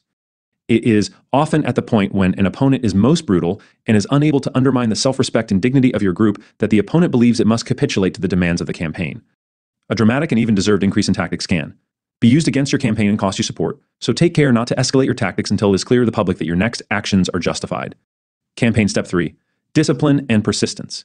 If your group can maintain a disciplined dedication to nonviolence, you are likely to attract support from the general community, and your participants are less likely to lose enthusiasm for the campaign. Your group can maintain discipline by organizing nonviolent preparations in advance of each new escalation in tactics. Your group might even start the campaign with a day of nonviolence preparation, even though your campaign is not expected to escalate to an action that will require a dedication to nonviolent direct action. Your campaign may last months, years, or even decades before achieving the desired results. While the crisis we are currently facing is urgent, and it doesn't seem that we have much time to change the direction of society, it may be necessary to understand that the change we need could require determination and time to be successful. Basic types of nonviolent direct actions. Governments and corporations have systematically discouraged protests and made great strides in erasing the knowledge of nonviolent direct action. Textbooks might mention Dr. Martin Luther King Jr. and his speeches, but there is little about the dynamics of the use of nonviolent direct action to end desegregation and improve the civil rights of Americans. Gene Sharp has a list of 198 types of nonviolent action. We include a list of books in the appendix to help you study more about the history, tactics, and methods used throughout history. In our effort to change society so that everyone has the food they need without the fear of going without, the following can be among the most effective methods. Some of the most basic types of nonviolent direct action are described below. Marches and funeral processions. Marches travel through the community, showing people along your route that you have support for a certain point of view or position. The first step to organizing a march is to announce the day, time, and location to meet. The location, such as a government or corporate office, could be chosen because of its relationship to the issue being addressed by the march. A rally can be organized at the meeting point. People knowledgeable about the issue can speak as people gather. Once it is clear most people intending to participate have arrived, then the march can leave the assembly area. Your march should be led by a banner stating the essential point of the action. As an organizer, you might want to provide materials so people participating can make their own signs and banners during the speeches. You may end up blocking streets if you have a great many participants, but it can be valuable to let traffic pass so the public can see your message. On the other hand, if you have many supporters, the disruption of traffic can also have impact. The key is to reach the public through other methods, so the disruption is not attributed to construction or obstruction by antisocial elements. The route of the march can be determined beforehand and pass by buildings, factories, meetings, or other locations related to the issue. On occasion, if someone is killed during your struggle, your group might organize a funeral march. Even if no one has died during the campaign, but people are dying or could die if your actions fail, your group can organize a symbolic funeral march. The march may end at a location that is the focus of the issue. Vigils, tent city protests, and occupations many times, the strongest and most effective action can be the vigil, tent city protest, or occupation. Tent city protests ended the rule of Arab dictators in 2011, inspiring a global wave of occupations. If there is one main location, such as government or corporate offices that decision-makers frequent, you might consider organizing a vigil and tent city protest. The action can start by simply standing outside the facility with banner signs and literature. Your vigil might start out being just an hour once a week at the entrance of the target, then escalate to 1 hour every day, to all day, and then, if there has been no movement in the position of those your protest is directed against, you may consider a 24-hour vigil and tent city protest. Governments and corporations have little tolerance for this type of powerful protest. Your group may need to slowly introduce more elaborate props until you are able to set up the first tent.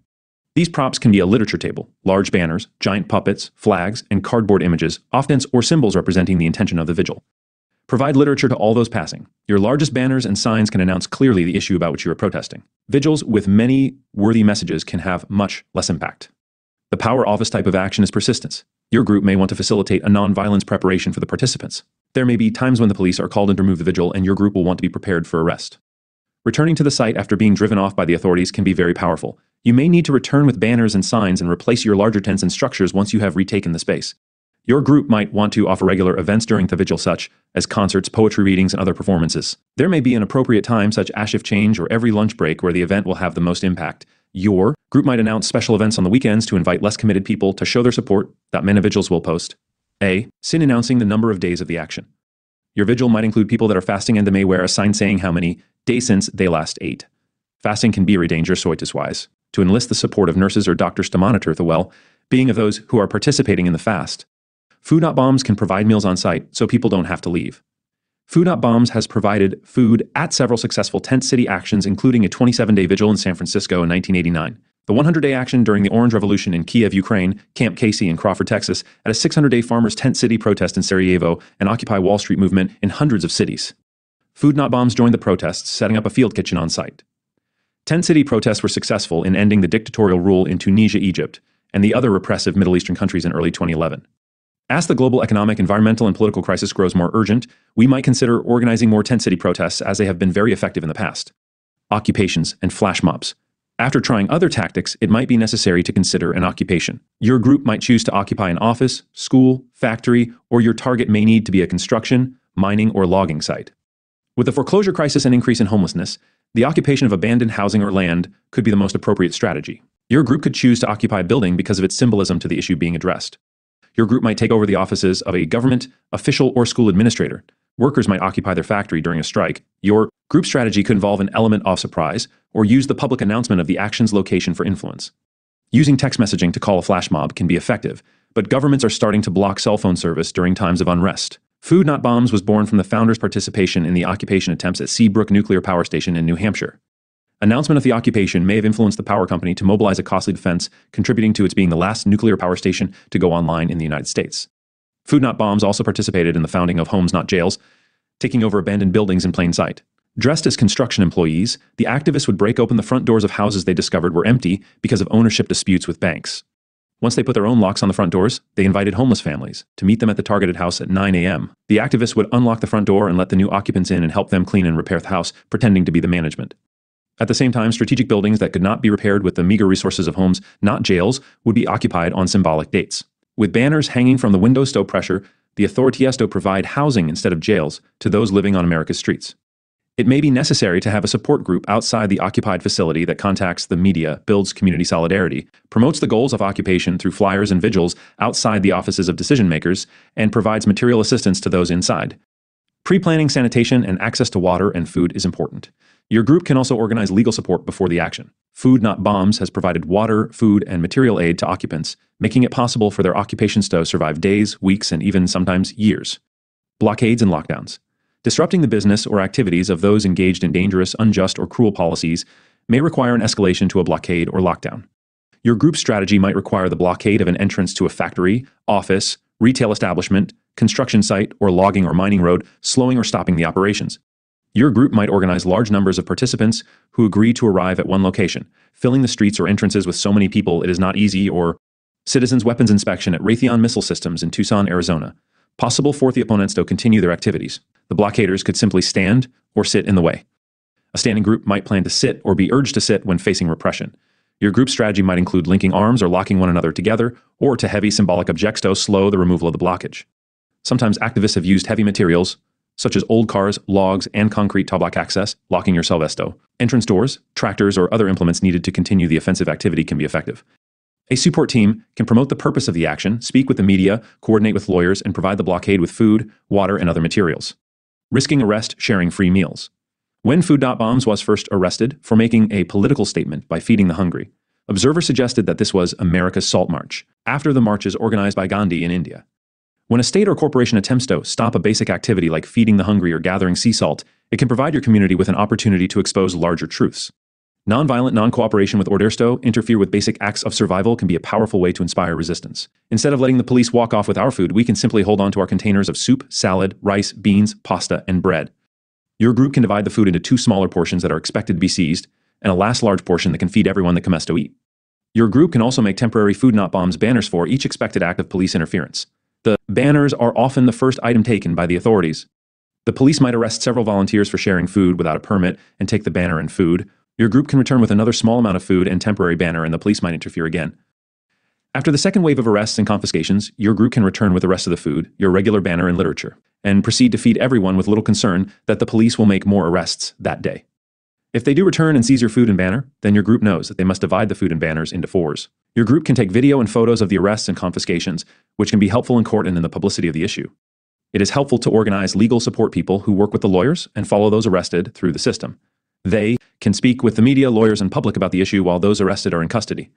They can also contact employers, water gardens, and houseplants, and feed and walk pets. Each court appearance is another opportunity to share food outside the courthouse. If volunteers are convicted and sentenced to jail, it is possible to continue the pressure by sharing meals every morning outside the courthouse, informing the public that the court had the audacity to jail someone for feeding the hungry. This can undermine the authority of the legal system and cause Jugesto release the imprisoned food sharer. Strikes and walkouts. Strikes are the withholding of labor or cooperation with an employer or institution. Along with failing to participate in the tasks or activities required by the institution or employer, your associates and supporters can organize a picket line at the site of the conflict or in visible public locations with banners, signs, and literature about the issue for which you are striking. A sit-down strike is one where the workers or students refuse, not only to participate in their worker studies, but also to leave the place of employment or school. A general strike is one where all workers and students refuse to work or study. A local strike can build to a general strike. Before calling a strike, you may want to take less dramatic steps to prepare the community with education about the conflict and provide opportunities for the issue to be resolved. A support team can help coordinate legal and logistical assistance. A strike will often be able to last until its demands armative food bombs, provides food to the families of those on strike. Food not bombs relief efforts. Food relief isn't often considered a method of nonviolent direct action, but the inability of governments to respond to emergencies has made it necessary for food not bombs to fill that void in doing. So also highlight the real priorities of the authorities. Food not bombs often finds itself at the center of economic, political, or environmental crisis. Our volunteers can be the first to respond to disasters. Your group may live in an area prone to hurricanes, tornadoes, cyclones, earthquakes, floods, blizzards, fires, drought, or other natural phenomenon that could require an emergency response. Your community might face a political or economic crisis, providing food not bombs with an opportunity to provide assistance. Your chapter can prepare for disasters by organizing benefit events to buy bulk rice, beans, oats, flour, and other dry goods. It can also be helpful to have a few large propane stoves, although your group can cook on fires fueled by scrap wood, coal, or other flammable materials.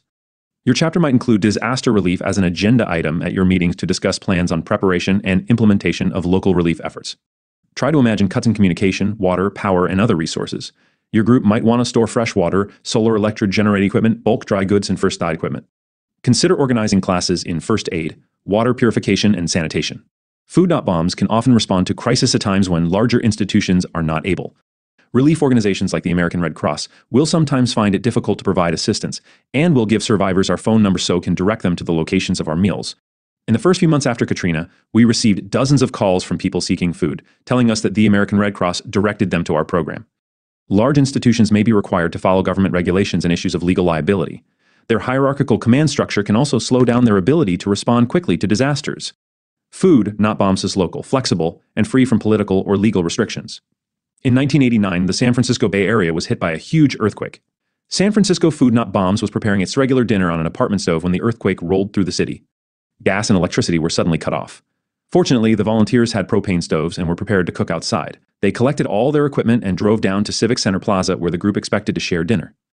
They set up their tables and stoves and finished cooking dinner. Grocery stores and produce markets lost power to their walk-in refrigerators, and some called Food Not Bombsto retrieved their perishable food.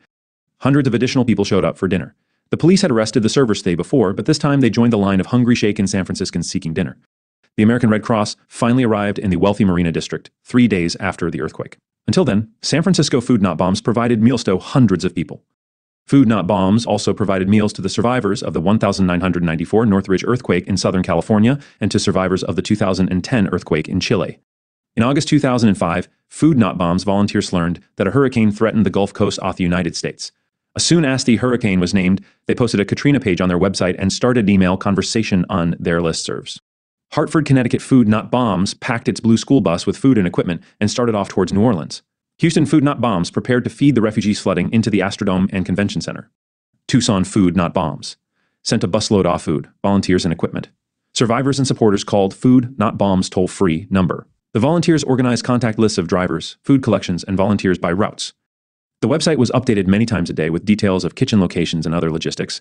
Hundreds of Food Not Bombs volunteers mobilized, traveling to the Gulf to set up kitchens, free survivors from the attics of their homes, and provide food and support to communities ignored by the government and institutional relief organizations. Survivors had an opportunity to have direct experience of the principles of Food Not Bombs. Food Not Bombs groups have provided food and logistical support for political and economic crisis. The election in the Ukraine was stolen, and Food Not Bombs provided meals to protesters of the Orange Revolution in November 2004 to January 2005 volunteers. Also provided meals to striking farm workers in Sarajevo during a 600-day tent city protest. They fed striking auto workers in Korea and shared meals at protests during the 2008 economic collapse of Iceland. Your chapter can make a huge impact by preparing to respond to local disasters. Food Not Bombs is one of the few movements that can respond swiftly to ease the suffering of survivors. Our rapid response can encourage community self-reliance and provide an example that the core principle of Food Not Bombs might be a good substitute for corporate and government domination. Food Not Bombs projects. Food Not Bombs has inspired a number of do-it-yourself projects. These projects share many principles with Food Not Bombs, including a critique of the economic system, dedication to collective decision-making, and a desire to provide a direct service or perform a task that introduces the public to our philosophies of a non-hierarchical, decentralized, or social organization that encourages self-reliance and an independence from corporate and government domination. The most common projects are Food Not Lawns, Homes Not Jails, free radio stations, indie media, really free markets, and Bikes Not Bombs. Food Not Lawns. Food Not Bombs has been recovering abandoned lots to plant organic gardens for over 20 years, often calling them spiral gardens. We used rubble to build spiral mounds that provide microclimates. Volunteers organize festivals at an abandoned lot, bringing rakes, shovels, and other tools and free meals for the gardeners. Food Not Bombs invites the neighborhood to participate. They might post flyers around the community. They remove the garbage from the lot, recycling what they can. Once cleared, they would start a compost, turn the soil, and lay out the beds. The next festival might include the planting of flowers, vegetables, and fruit trees. A schedule of watering might be organized, and the community might hold weekly weeding and harvesting parties. Food Not Bombs volunteers recovered lots in several California communities in the late 1980s and early 90s. They also helped revive the famous garden in Peoples Park, Berkeley. New Brunswick Food Not Bombs started a community garden and produced a documentary detailing the progress and joy of organic gardening. Many other chapters also started local gardens, some on recovered land, and others in cooperation with local schools and community centers. Food Not Bombs volunteers have also supported many other community gardens not initiated by their chapters. In the late 1990s, Eugene's Food Not Bombs volunteer, Heather Flores, and her friends were working in their community garden. Truckloads of sod passed them daily on their way to become lawns in Las Vegas, Los Angeles, and Phoenix. Heather was already inviting the community to help her garden. She brought the garden surplus to the Food Not Bombs meal. Seeing trucks of lawn heading to the desert as thousands of people were going hungry was too much to bear. Food Not Lawns was born. Food Not Bombs. Volunteers could see the logic. Soon, Food Not Bombs groups were starting Food Not Lawns gardens. Chapters have started gardens in over 200 cities. A Food Not Lawns gathering was held in San Diego, California. Peterborough, Canada, Food Not Bombs started a garden that became a weekly news story in the local paper. Heather Flores wrote the book, Food Not Lawns, providing a detailed plan on how to bring your community together to plant their own Food Not Lawns organic garden. Homes Not Jails. Housing foreclosures are at record highs in many parts of the world. Still, many other people have never considered buying a house, and many millions live outside, unable to afford shelter of any kind. The United States faced a foreclosure crisis in the 1990s. City governments started programs designed to drive the homeless out as hundreds of buildings stood empty. The San Francisco police arrested Food Not Bombs volunteers to silence their defense of city's homeless. Laws against people panhandling, sleeping outside, and sitting on sidewalks were introduced. Femayor started his Matrix program confiscating homeless people's shoes, blankets, and other belongings. Many were arrested for quality of life crimes, such as sleeping in parks. New people arrived at the Food Not Bombs meal, explaining that they had been evicted from a low-cost hotel across the street from the Glide Memorial Church soup kitchen and now had no place to live. We also learned that the mayor would be celebrating Thanksgiving with a photo opportunity serving turkey to the hungry at Glide. Food Not Bombs talked with the San Francisco Tenants Union about organizing an action to protest the evictions and hypocrisy of the mayor. Activists broke into the empty hotel the night before Thanksgiving. They brought food, water, blankets, and banners. When the mayor arrived for his photo op, the activists emerged from the hotel windows with banners. One said, "Homes, not jails." The group had also broken into another abandoned building a block away. Food Not Bombs asked several families that frequented their meals if they would be interested in free housing. They were excited. Food Not Bombs suggested they meet them at a social service office near the empty building. They did, and the group walked through the Tenderloin to their new home. The Homes Not Jails activists had put their own lock on the door, so the families slipped in quickly once the door was unlocked. After that success, Homes Not Jails started a program of riding bikes through the city, writing down the addresses of every abandoned building. They would take the addresses to the tax office at City Hall to find out who owned the structures. If a family owned the building, it was taken off the list. But if the building was in foreclosure and banks were suing one another for the mortgage, that building was listed. Volunteers would travel through the streets with crowbars, bolt cutters, locks, and hasps. They would break open each building and put a new lock on the door. Then, at dinner, Food Not Bombs would ask if anyone wanted a free place to live. They were instructed to meet the Homes Not Jails activists at a specific address at 9 a.m. the next morning. Once everyone had arrived, the Homes Not Jails volunteers, dressed in hard hats with tool belts, would unlock the door and let everyone in. They would also bring cleaning supplies, paint, and tools to help make the abandoned house livable. The new tenants were given a lease to show the police if they happened to question their legality. Neighbors were pleased that the abandoned building was finally being rented. According to the book No Trespassing by Anders Core, San Francisco Homes Not Jails had locks on hundreds of buildings, and nearly 100 were occupied at times throughout the city. If a family lost their place, Homes Not Jails helped them move to one of their other locations. Homes Not Jails started in other American cities. Boston. Homes Not Jails started on Thanksgiving 1995 and organized 4 public takeovers in 2 years. There have been a number of Homes Not Jails groups organized in Washington, D.C. One of the last groups started in June of 2000s, taking over a building at 304 K Street, Nebraska in February 2001. 3 activists were arrested but found not guilty by a jury. Asheville Homes Not Jails started organizing actions in their North Carolina community in the winter of 2002. Food Not Bombs groups in Washington, D.C., Boston, and other cities started their own Homes Not Jails programs during the savings and loan crisis of the 1990s. Food Not Bombs supported Take Back the Land actions in Florida and tent city occupations in California as housing foreclosures started to force families onto the streets. Soon, Homes Not Jails was starting a new burst of action responding to the foreclosure crisis that started in 2008. San Francisco Homes Not Jails continues to occupy property as the housing foreclosure crisis grows. On Homes Not Jails takeover in San Francisco. April 4, 2010, Homes Not Jails took over the former home of Jose Morales at 572 San Jose Avenue in the Mission District. The now 80-year-old Mr. Morales spoke about his 14-year struggle to stay in the home he had lived in for 43 years. As is often the case, Food Not Bombs provide the food for the occupiers and their supporters. On July 20, 2010, San Francisco Homes Not Jails occupied the Hotel Sierra, a 46-unit building in the Mission that had been abandoned for over a year. Free radio. The corporate media mostly ignores our movement, but in some occasions it distorts our efforts, or it wages propaganda campaigns against the communities that Food Not Bombs supports. So volunteers in the San Francisco Bay Area figured out how to build low-power FM radio transmitters. Seizing the airwaves was similar to seizing abandoned housing and defying orders against sharing food with the hungry. We'd been hearing about Mbana Kantako and Black Liberation Radio in Springfield, Ohio, which was broadcasting reports and commentary about the crisis of police violence in the community. Stephen Dunifer talked with Kantako to see how difficult it was. Stephen was trained as an electrical engineer and figured he would be able to build a transmitter. He started organizing workshops in 1993, inviting AC activists to learn how to produce transmitters at home. Richard Edmondson was inspired by the classes and joined Stephen in building 2 radio stations, Free Radio Berkeley and San Francisco Liberation Radio. Stephen explained that in order to apply for an FM broadcast license, the station had to be at least a Class A station with a minimum power level of around 200 watts or so. With the removal of the Class D allocation, there was no licensing process for stations under that power level. Until the enactment of the FCC LPFM in 1999, no licensing process existed for stations operating with less power than the minimum required for Class A stations. So we made transmitters that broadcast below 200 watts, obtained microphones, mixers, a power supply, tape players, coaxial cable, batteries, and other materials.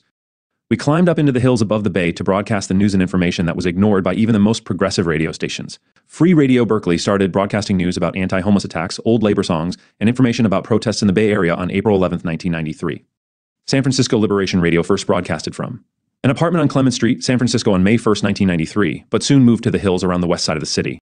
Before long, the station moved into fixed locations broadcasting from the homes of local activists. San Francisco Liberation Radio was stopped by the San Francisco police under orders of the FCC on September 22, 1993, after broadcasting from Twin Peaks, ending the mobile era. The FCC tried to get the federal court to grant an injunction forcing Free Radio Berkeley off the air, but on January 20th, 1995, April 14th, 1996, and yet again, on November 12th, 1997, federal judge Claudia Wilkin declined the FCC's petition against the station. The ruling angered the National Association of Broadcasters, NAB. KFOG radio engineer Bill Ruck reported on Free Radio Berkeley and San Francisco Liberation Radio at the National Association of Broadcasters conference, showing photos he had taken of the apartment housing San Francisco Liberation Radio. Free Radio Berkeley was broadcasting 24 hours a day, 7 days a week at 104, 1 FM with 50 watts of power until June 16, 1998, when federal judge Claudia Wilken granted the FCC their injunction, silencing a vibrant voice of the local community. A new station, Berkeley Liberation Radio, emerged to replace Free Radio Berkeley, defying the federal injunction. The FCC issued notices of apparent liability, fining the operators tens of thousands of dollars, amount so high there was no possibility of the government getting even a fraction. Food Not Bombs volunteers and their friends were starting their own micro-powered FM stations, including Radio Mutiny, Free Radio Santa Cruz, and many others. Food Not Bombs took a 5-watt transmitter on the 1994 Rent is Theft tour, broadcasting each evening's cooking demonstration and presentation to transistor radios placed around the room where the audience sat. Instructions and diagrams on how to build transmitters and assemble BLE low-watt FM radio stations were distributed at each event. As news spread about the possibility of reclaiming the airwaves, activists were soon broadcasting on hundreds of low-watt stations. Judge Claudia Wilken's ruling in the summer of 1998 opened the door for FCC repression, silencing many of the stations by granting low-power licenses to conservative churches and companies on the same frequencies our activists were broadcasting, knocking many free radio stations off the air. Activists applied for the new licenses with little success, and a new wave of free radio stations defied the new rules, setting their frequencies to locations on the dial left empty by the FCC. We can take back the airwaves by contacting Free Radio Berkeley. While they don't broadcast anymore, they are eager to provide every community with a low-powered transmitter and antenna. A new wave of free radio resistance may reemerge. New FCC policies make it possible to apply for a low-power FM radio permit, but many of those permits are being issued to large, extremely conservative, religious broadcasters taking the frequencies once used by the free radio movement. Indie media. The decentralized nature of the World Wide Web was making many technological advances, and its decentralized feature reflected the organizational structure of Food Not Bombs. Corporate media were championing anti-homeless campaigns, illegal wars, and the exploitation of the environment, animals, and workers. Corporate media also distorted or ignored efforts by community groups like Food Not Bombs. The San Francisco chapter proposed Food Not Bombs hold a second international gathering. Food Not Bombs volunteers were being arrested several times a week sharing meals at United Nations Plaza in San Francisco. At the same time, Mayor Jordan announced he would be hosting the 50th anniversary celebration of the founding of the UN in June of 1995.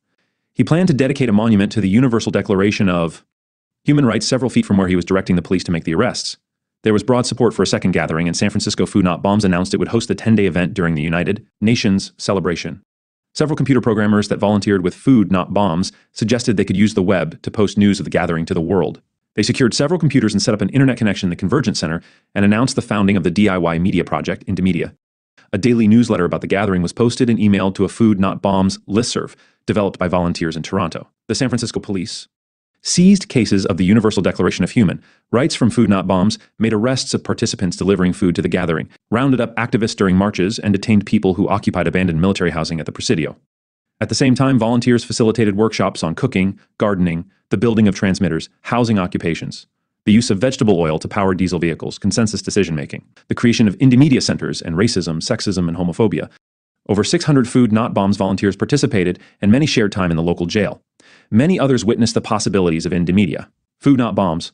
Volunteer James Ficklin produced a documentary, Food Not Bombs International Gathering 95, showing volunteers working at the first indie media center in the Convergence Center near United Nations Plaza. Activists started indie media centers in a number of communities soon after the San Francisco gathering. Programmers in Australia designed self-publishing software so media activists could upload reports in text, photos, sound, and video.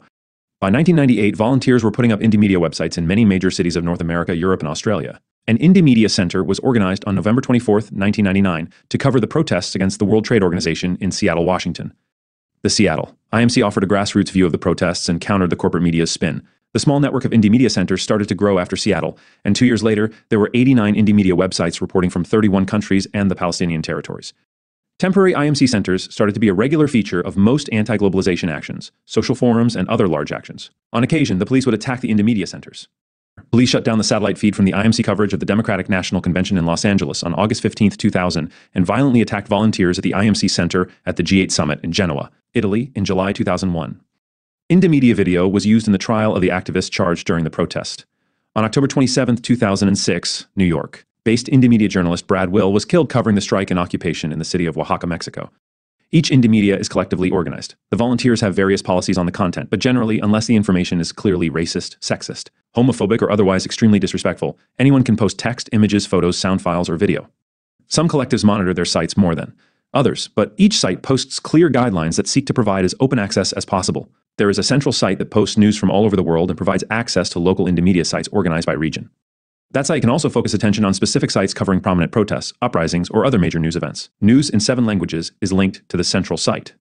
It is possible for anyone to submit material to their local Indymedia site, as well as the central site. Food Not Bombs volunteers are often active with their local Indymedia center.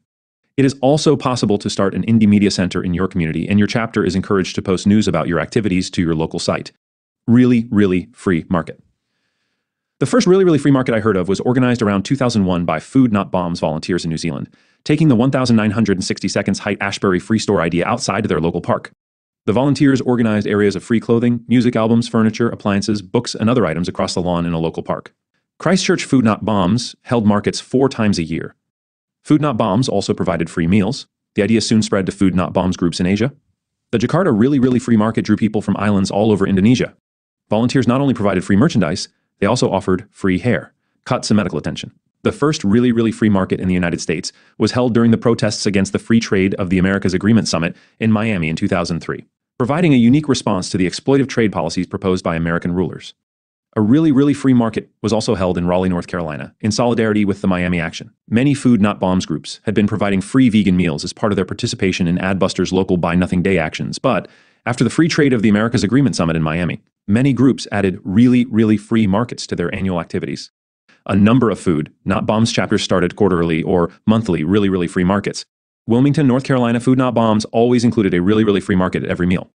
There have also been really free markets held in memory of volunteers who have died or in solidarity with anti-globalization actions in other parts of the world. Your local Food Not Bombs group can attract more support by organizing regular really free markets. To make the day even more interesting, ask local bands to play music and encourage other types of entertainment to participate. The really free market is becoming a popular response to materialism, promoting sharing and the ideals of the gift society. Bikes Not Bombs.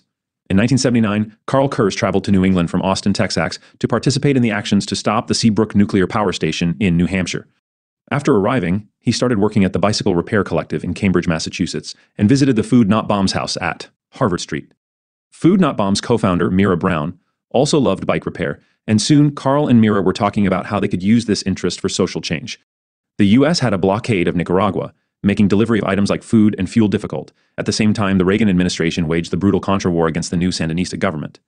Mira and Carl decided they could. San Francisco Food Not Bombs helps with the really free market. Encourage resistance to the embargo by sending bike parts to Nicaragua. They called their idea Bikes Not Bombs and started collecting old bikes, frames, wheels, and other parts. Carl announced the founding of Bikes Not Bombs, and by 1984, he was traveling to Nicaragua with bicycles and setting up workshops throughout the country teaching bike assembly and repair.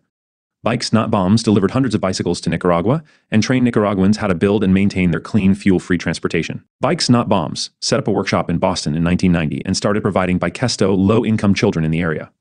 They also trained over 16,000 young people in bike safety and organized projects in Central America, Africa, the Caribbean, and New Orleans, donating over 25,000 bikes to people in those communities.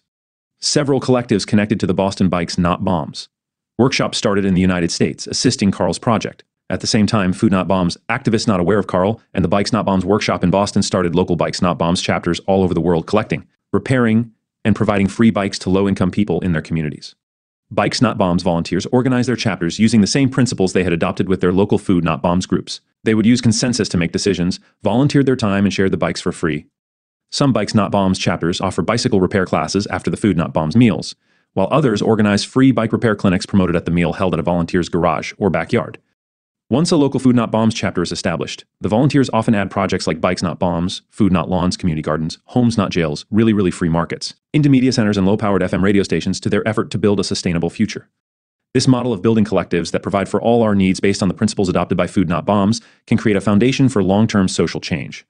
Bikes Not Bombs provides the transportation aspect of our decentralized, do-it-yourself community. If we can organize local Bikes Not Bombs collectives, grow our own food in Food Not Lawns community gardens, share items at really free markets, report our own news, and house our friends in Homes Not Jail squats, we can also provide for many other items needed by the community. This kind of change is not easy for corporate or government interests to co-opt and is the most powerful way for us to replace the current failing political and economic systems. Critical mass riot in Barcelona, Spain. Food Not Bombs. We never sell out. The Food for Free Committee believes nourishing food is a necessity for survival and should be accessible to all.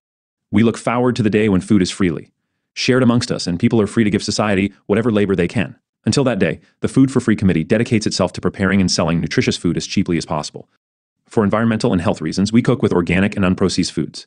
For instance, in our pies, we use honey instead of refined sugar, and tofu instead of milk and eggs. Tofu is a non-dairy product of soybeans, rich in protein. Delicious and nutritious variations on tofu pie are among our specialty. Ties. If you're organizing an event, please contact us. We do issues conferences, political rallies, and demonstrations, dances and fundraisers, community fairs, events for children. We will cater to your specific food needs and economic situation because our food is for people, not for profit. Food for Free Committee Room Mass, Av, Cambridge Ma, typography by graphics, a 1,981 flyer on our table in Cambridge.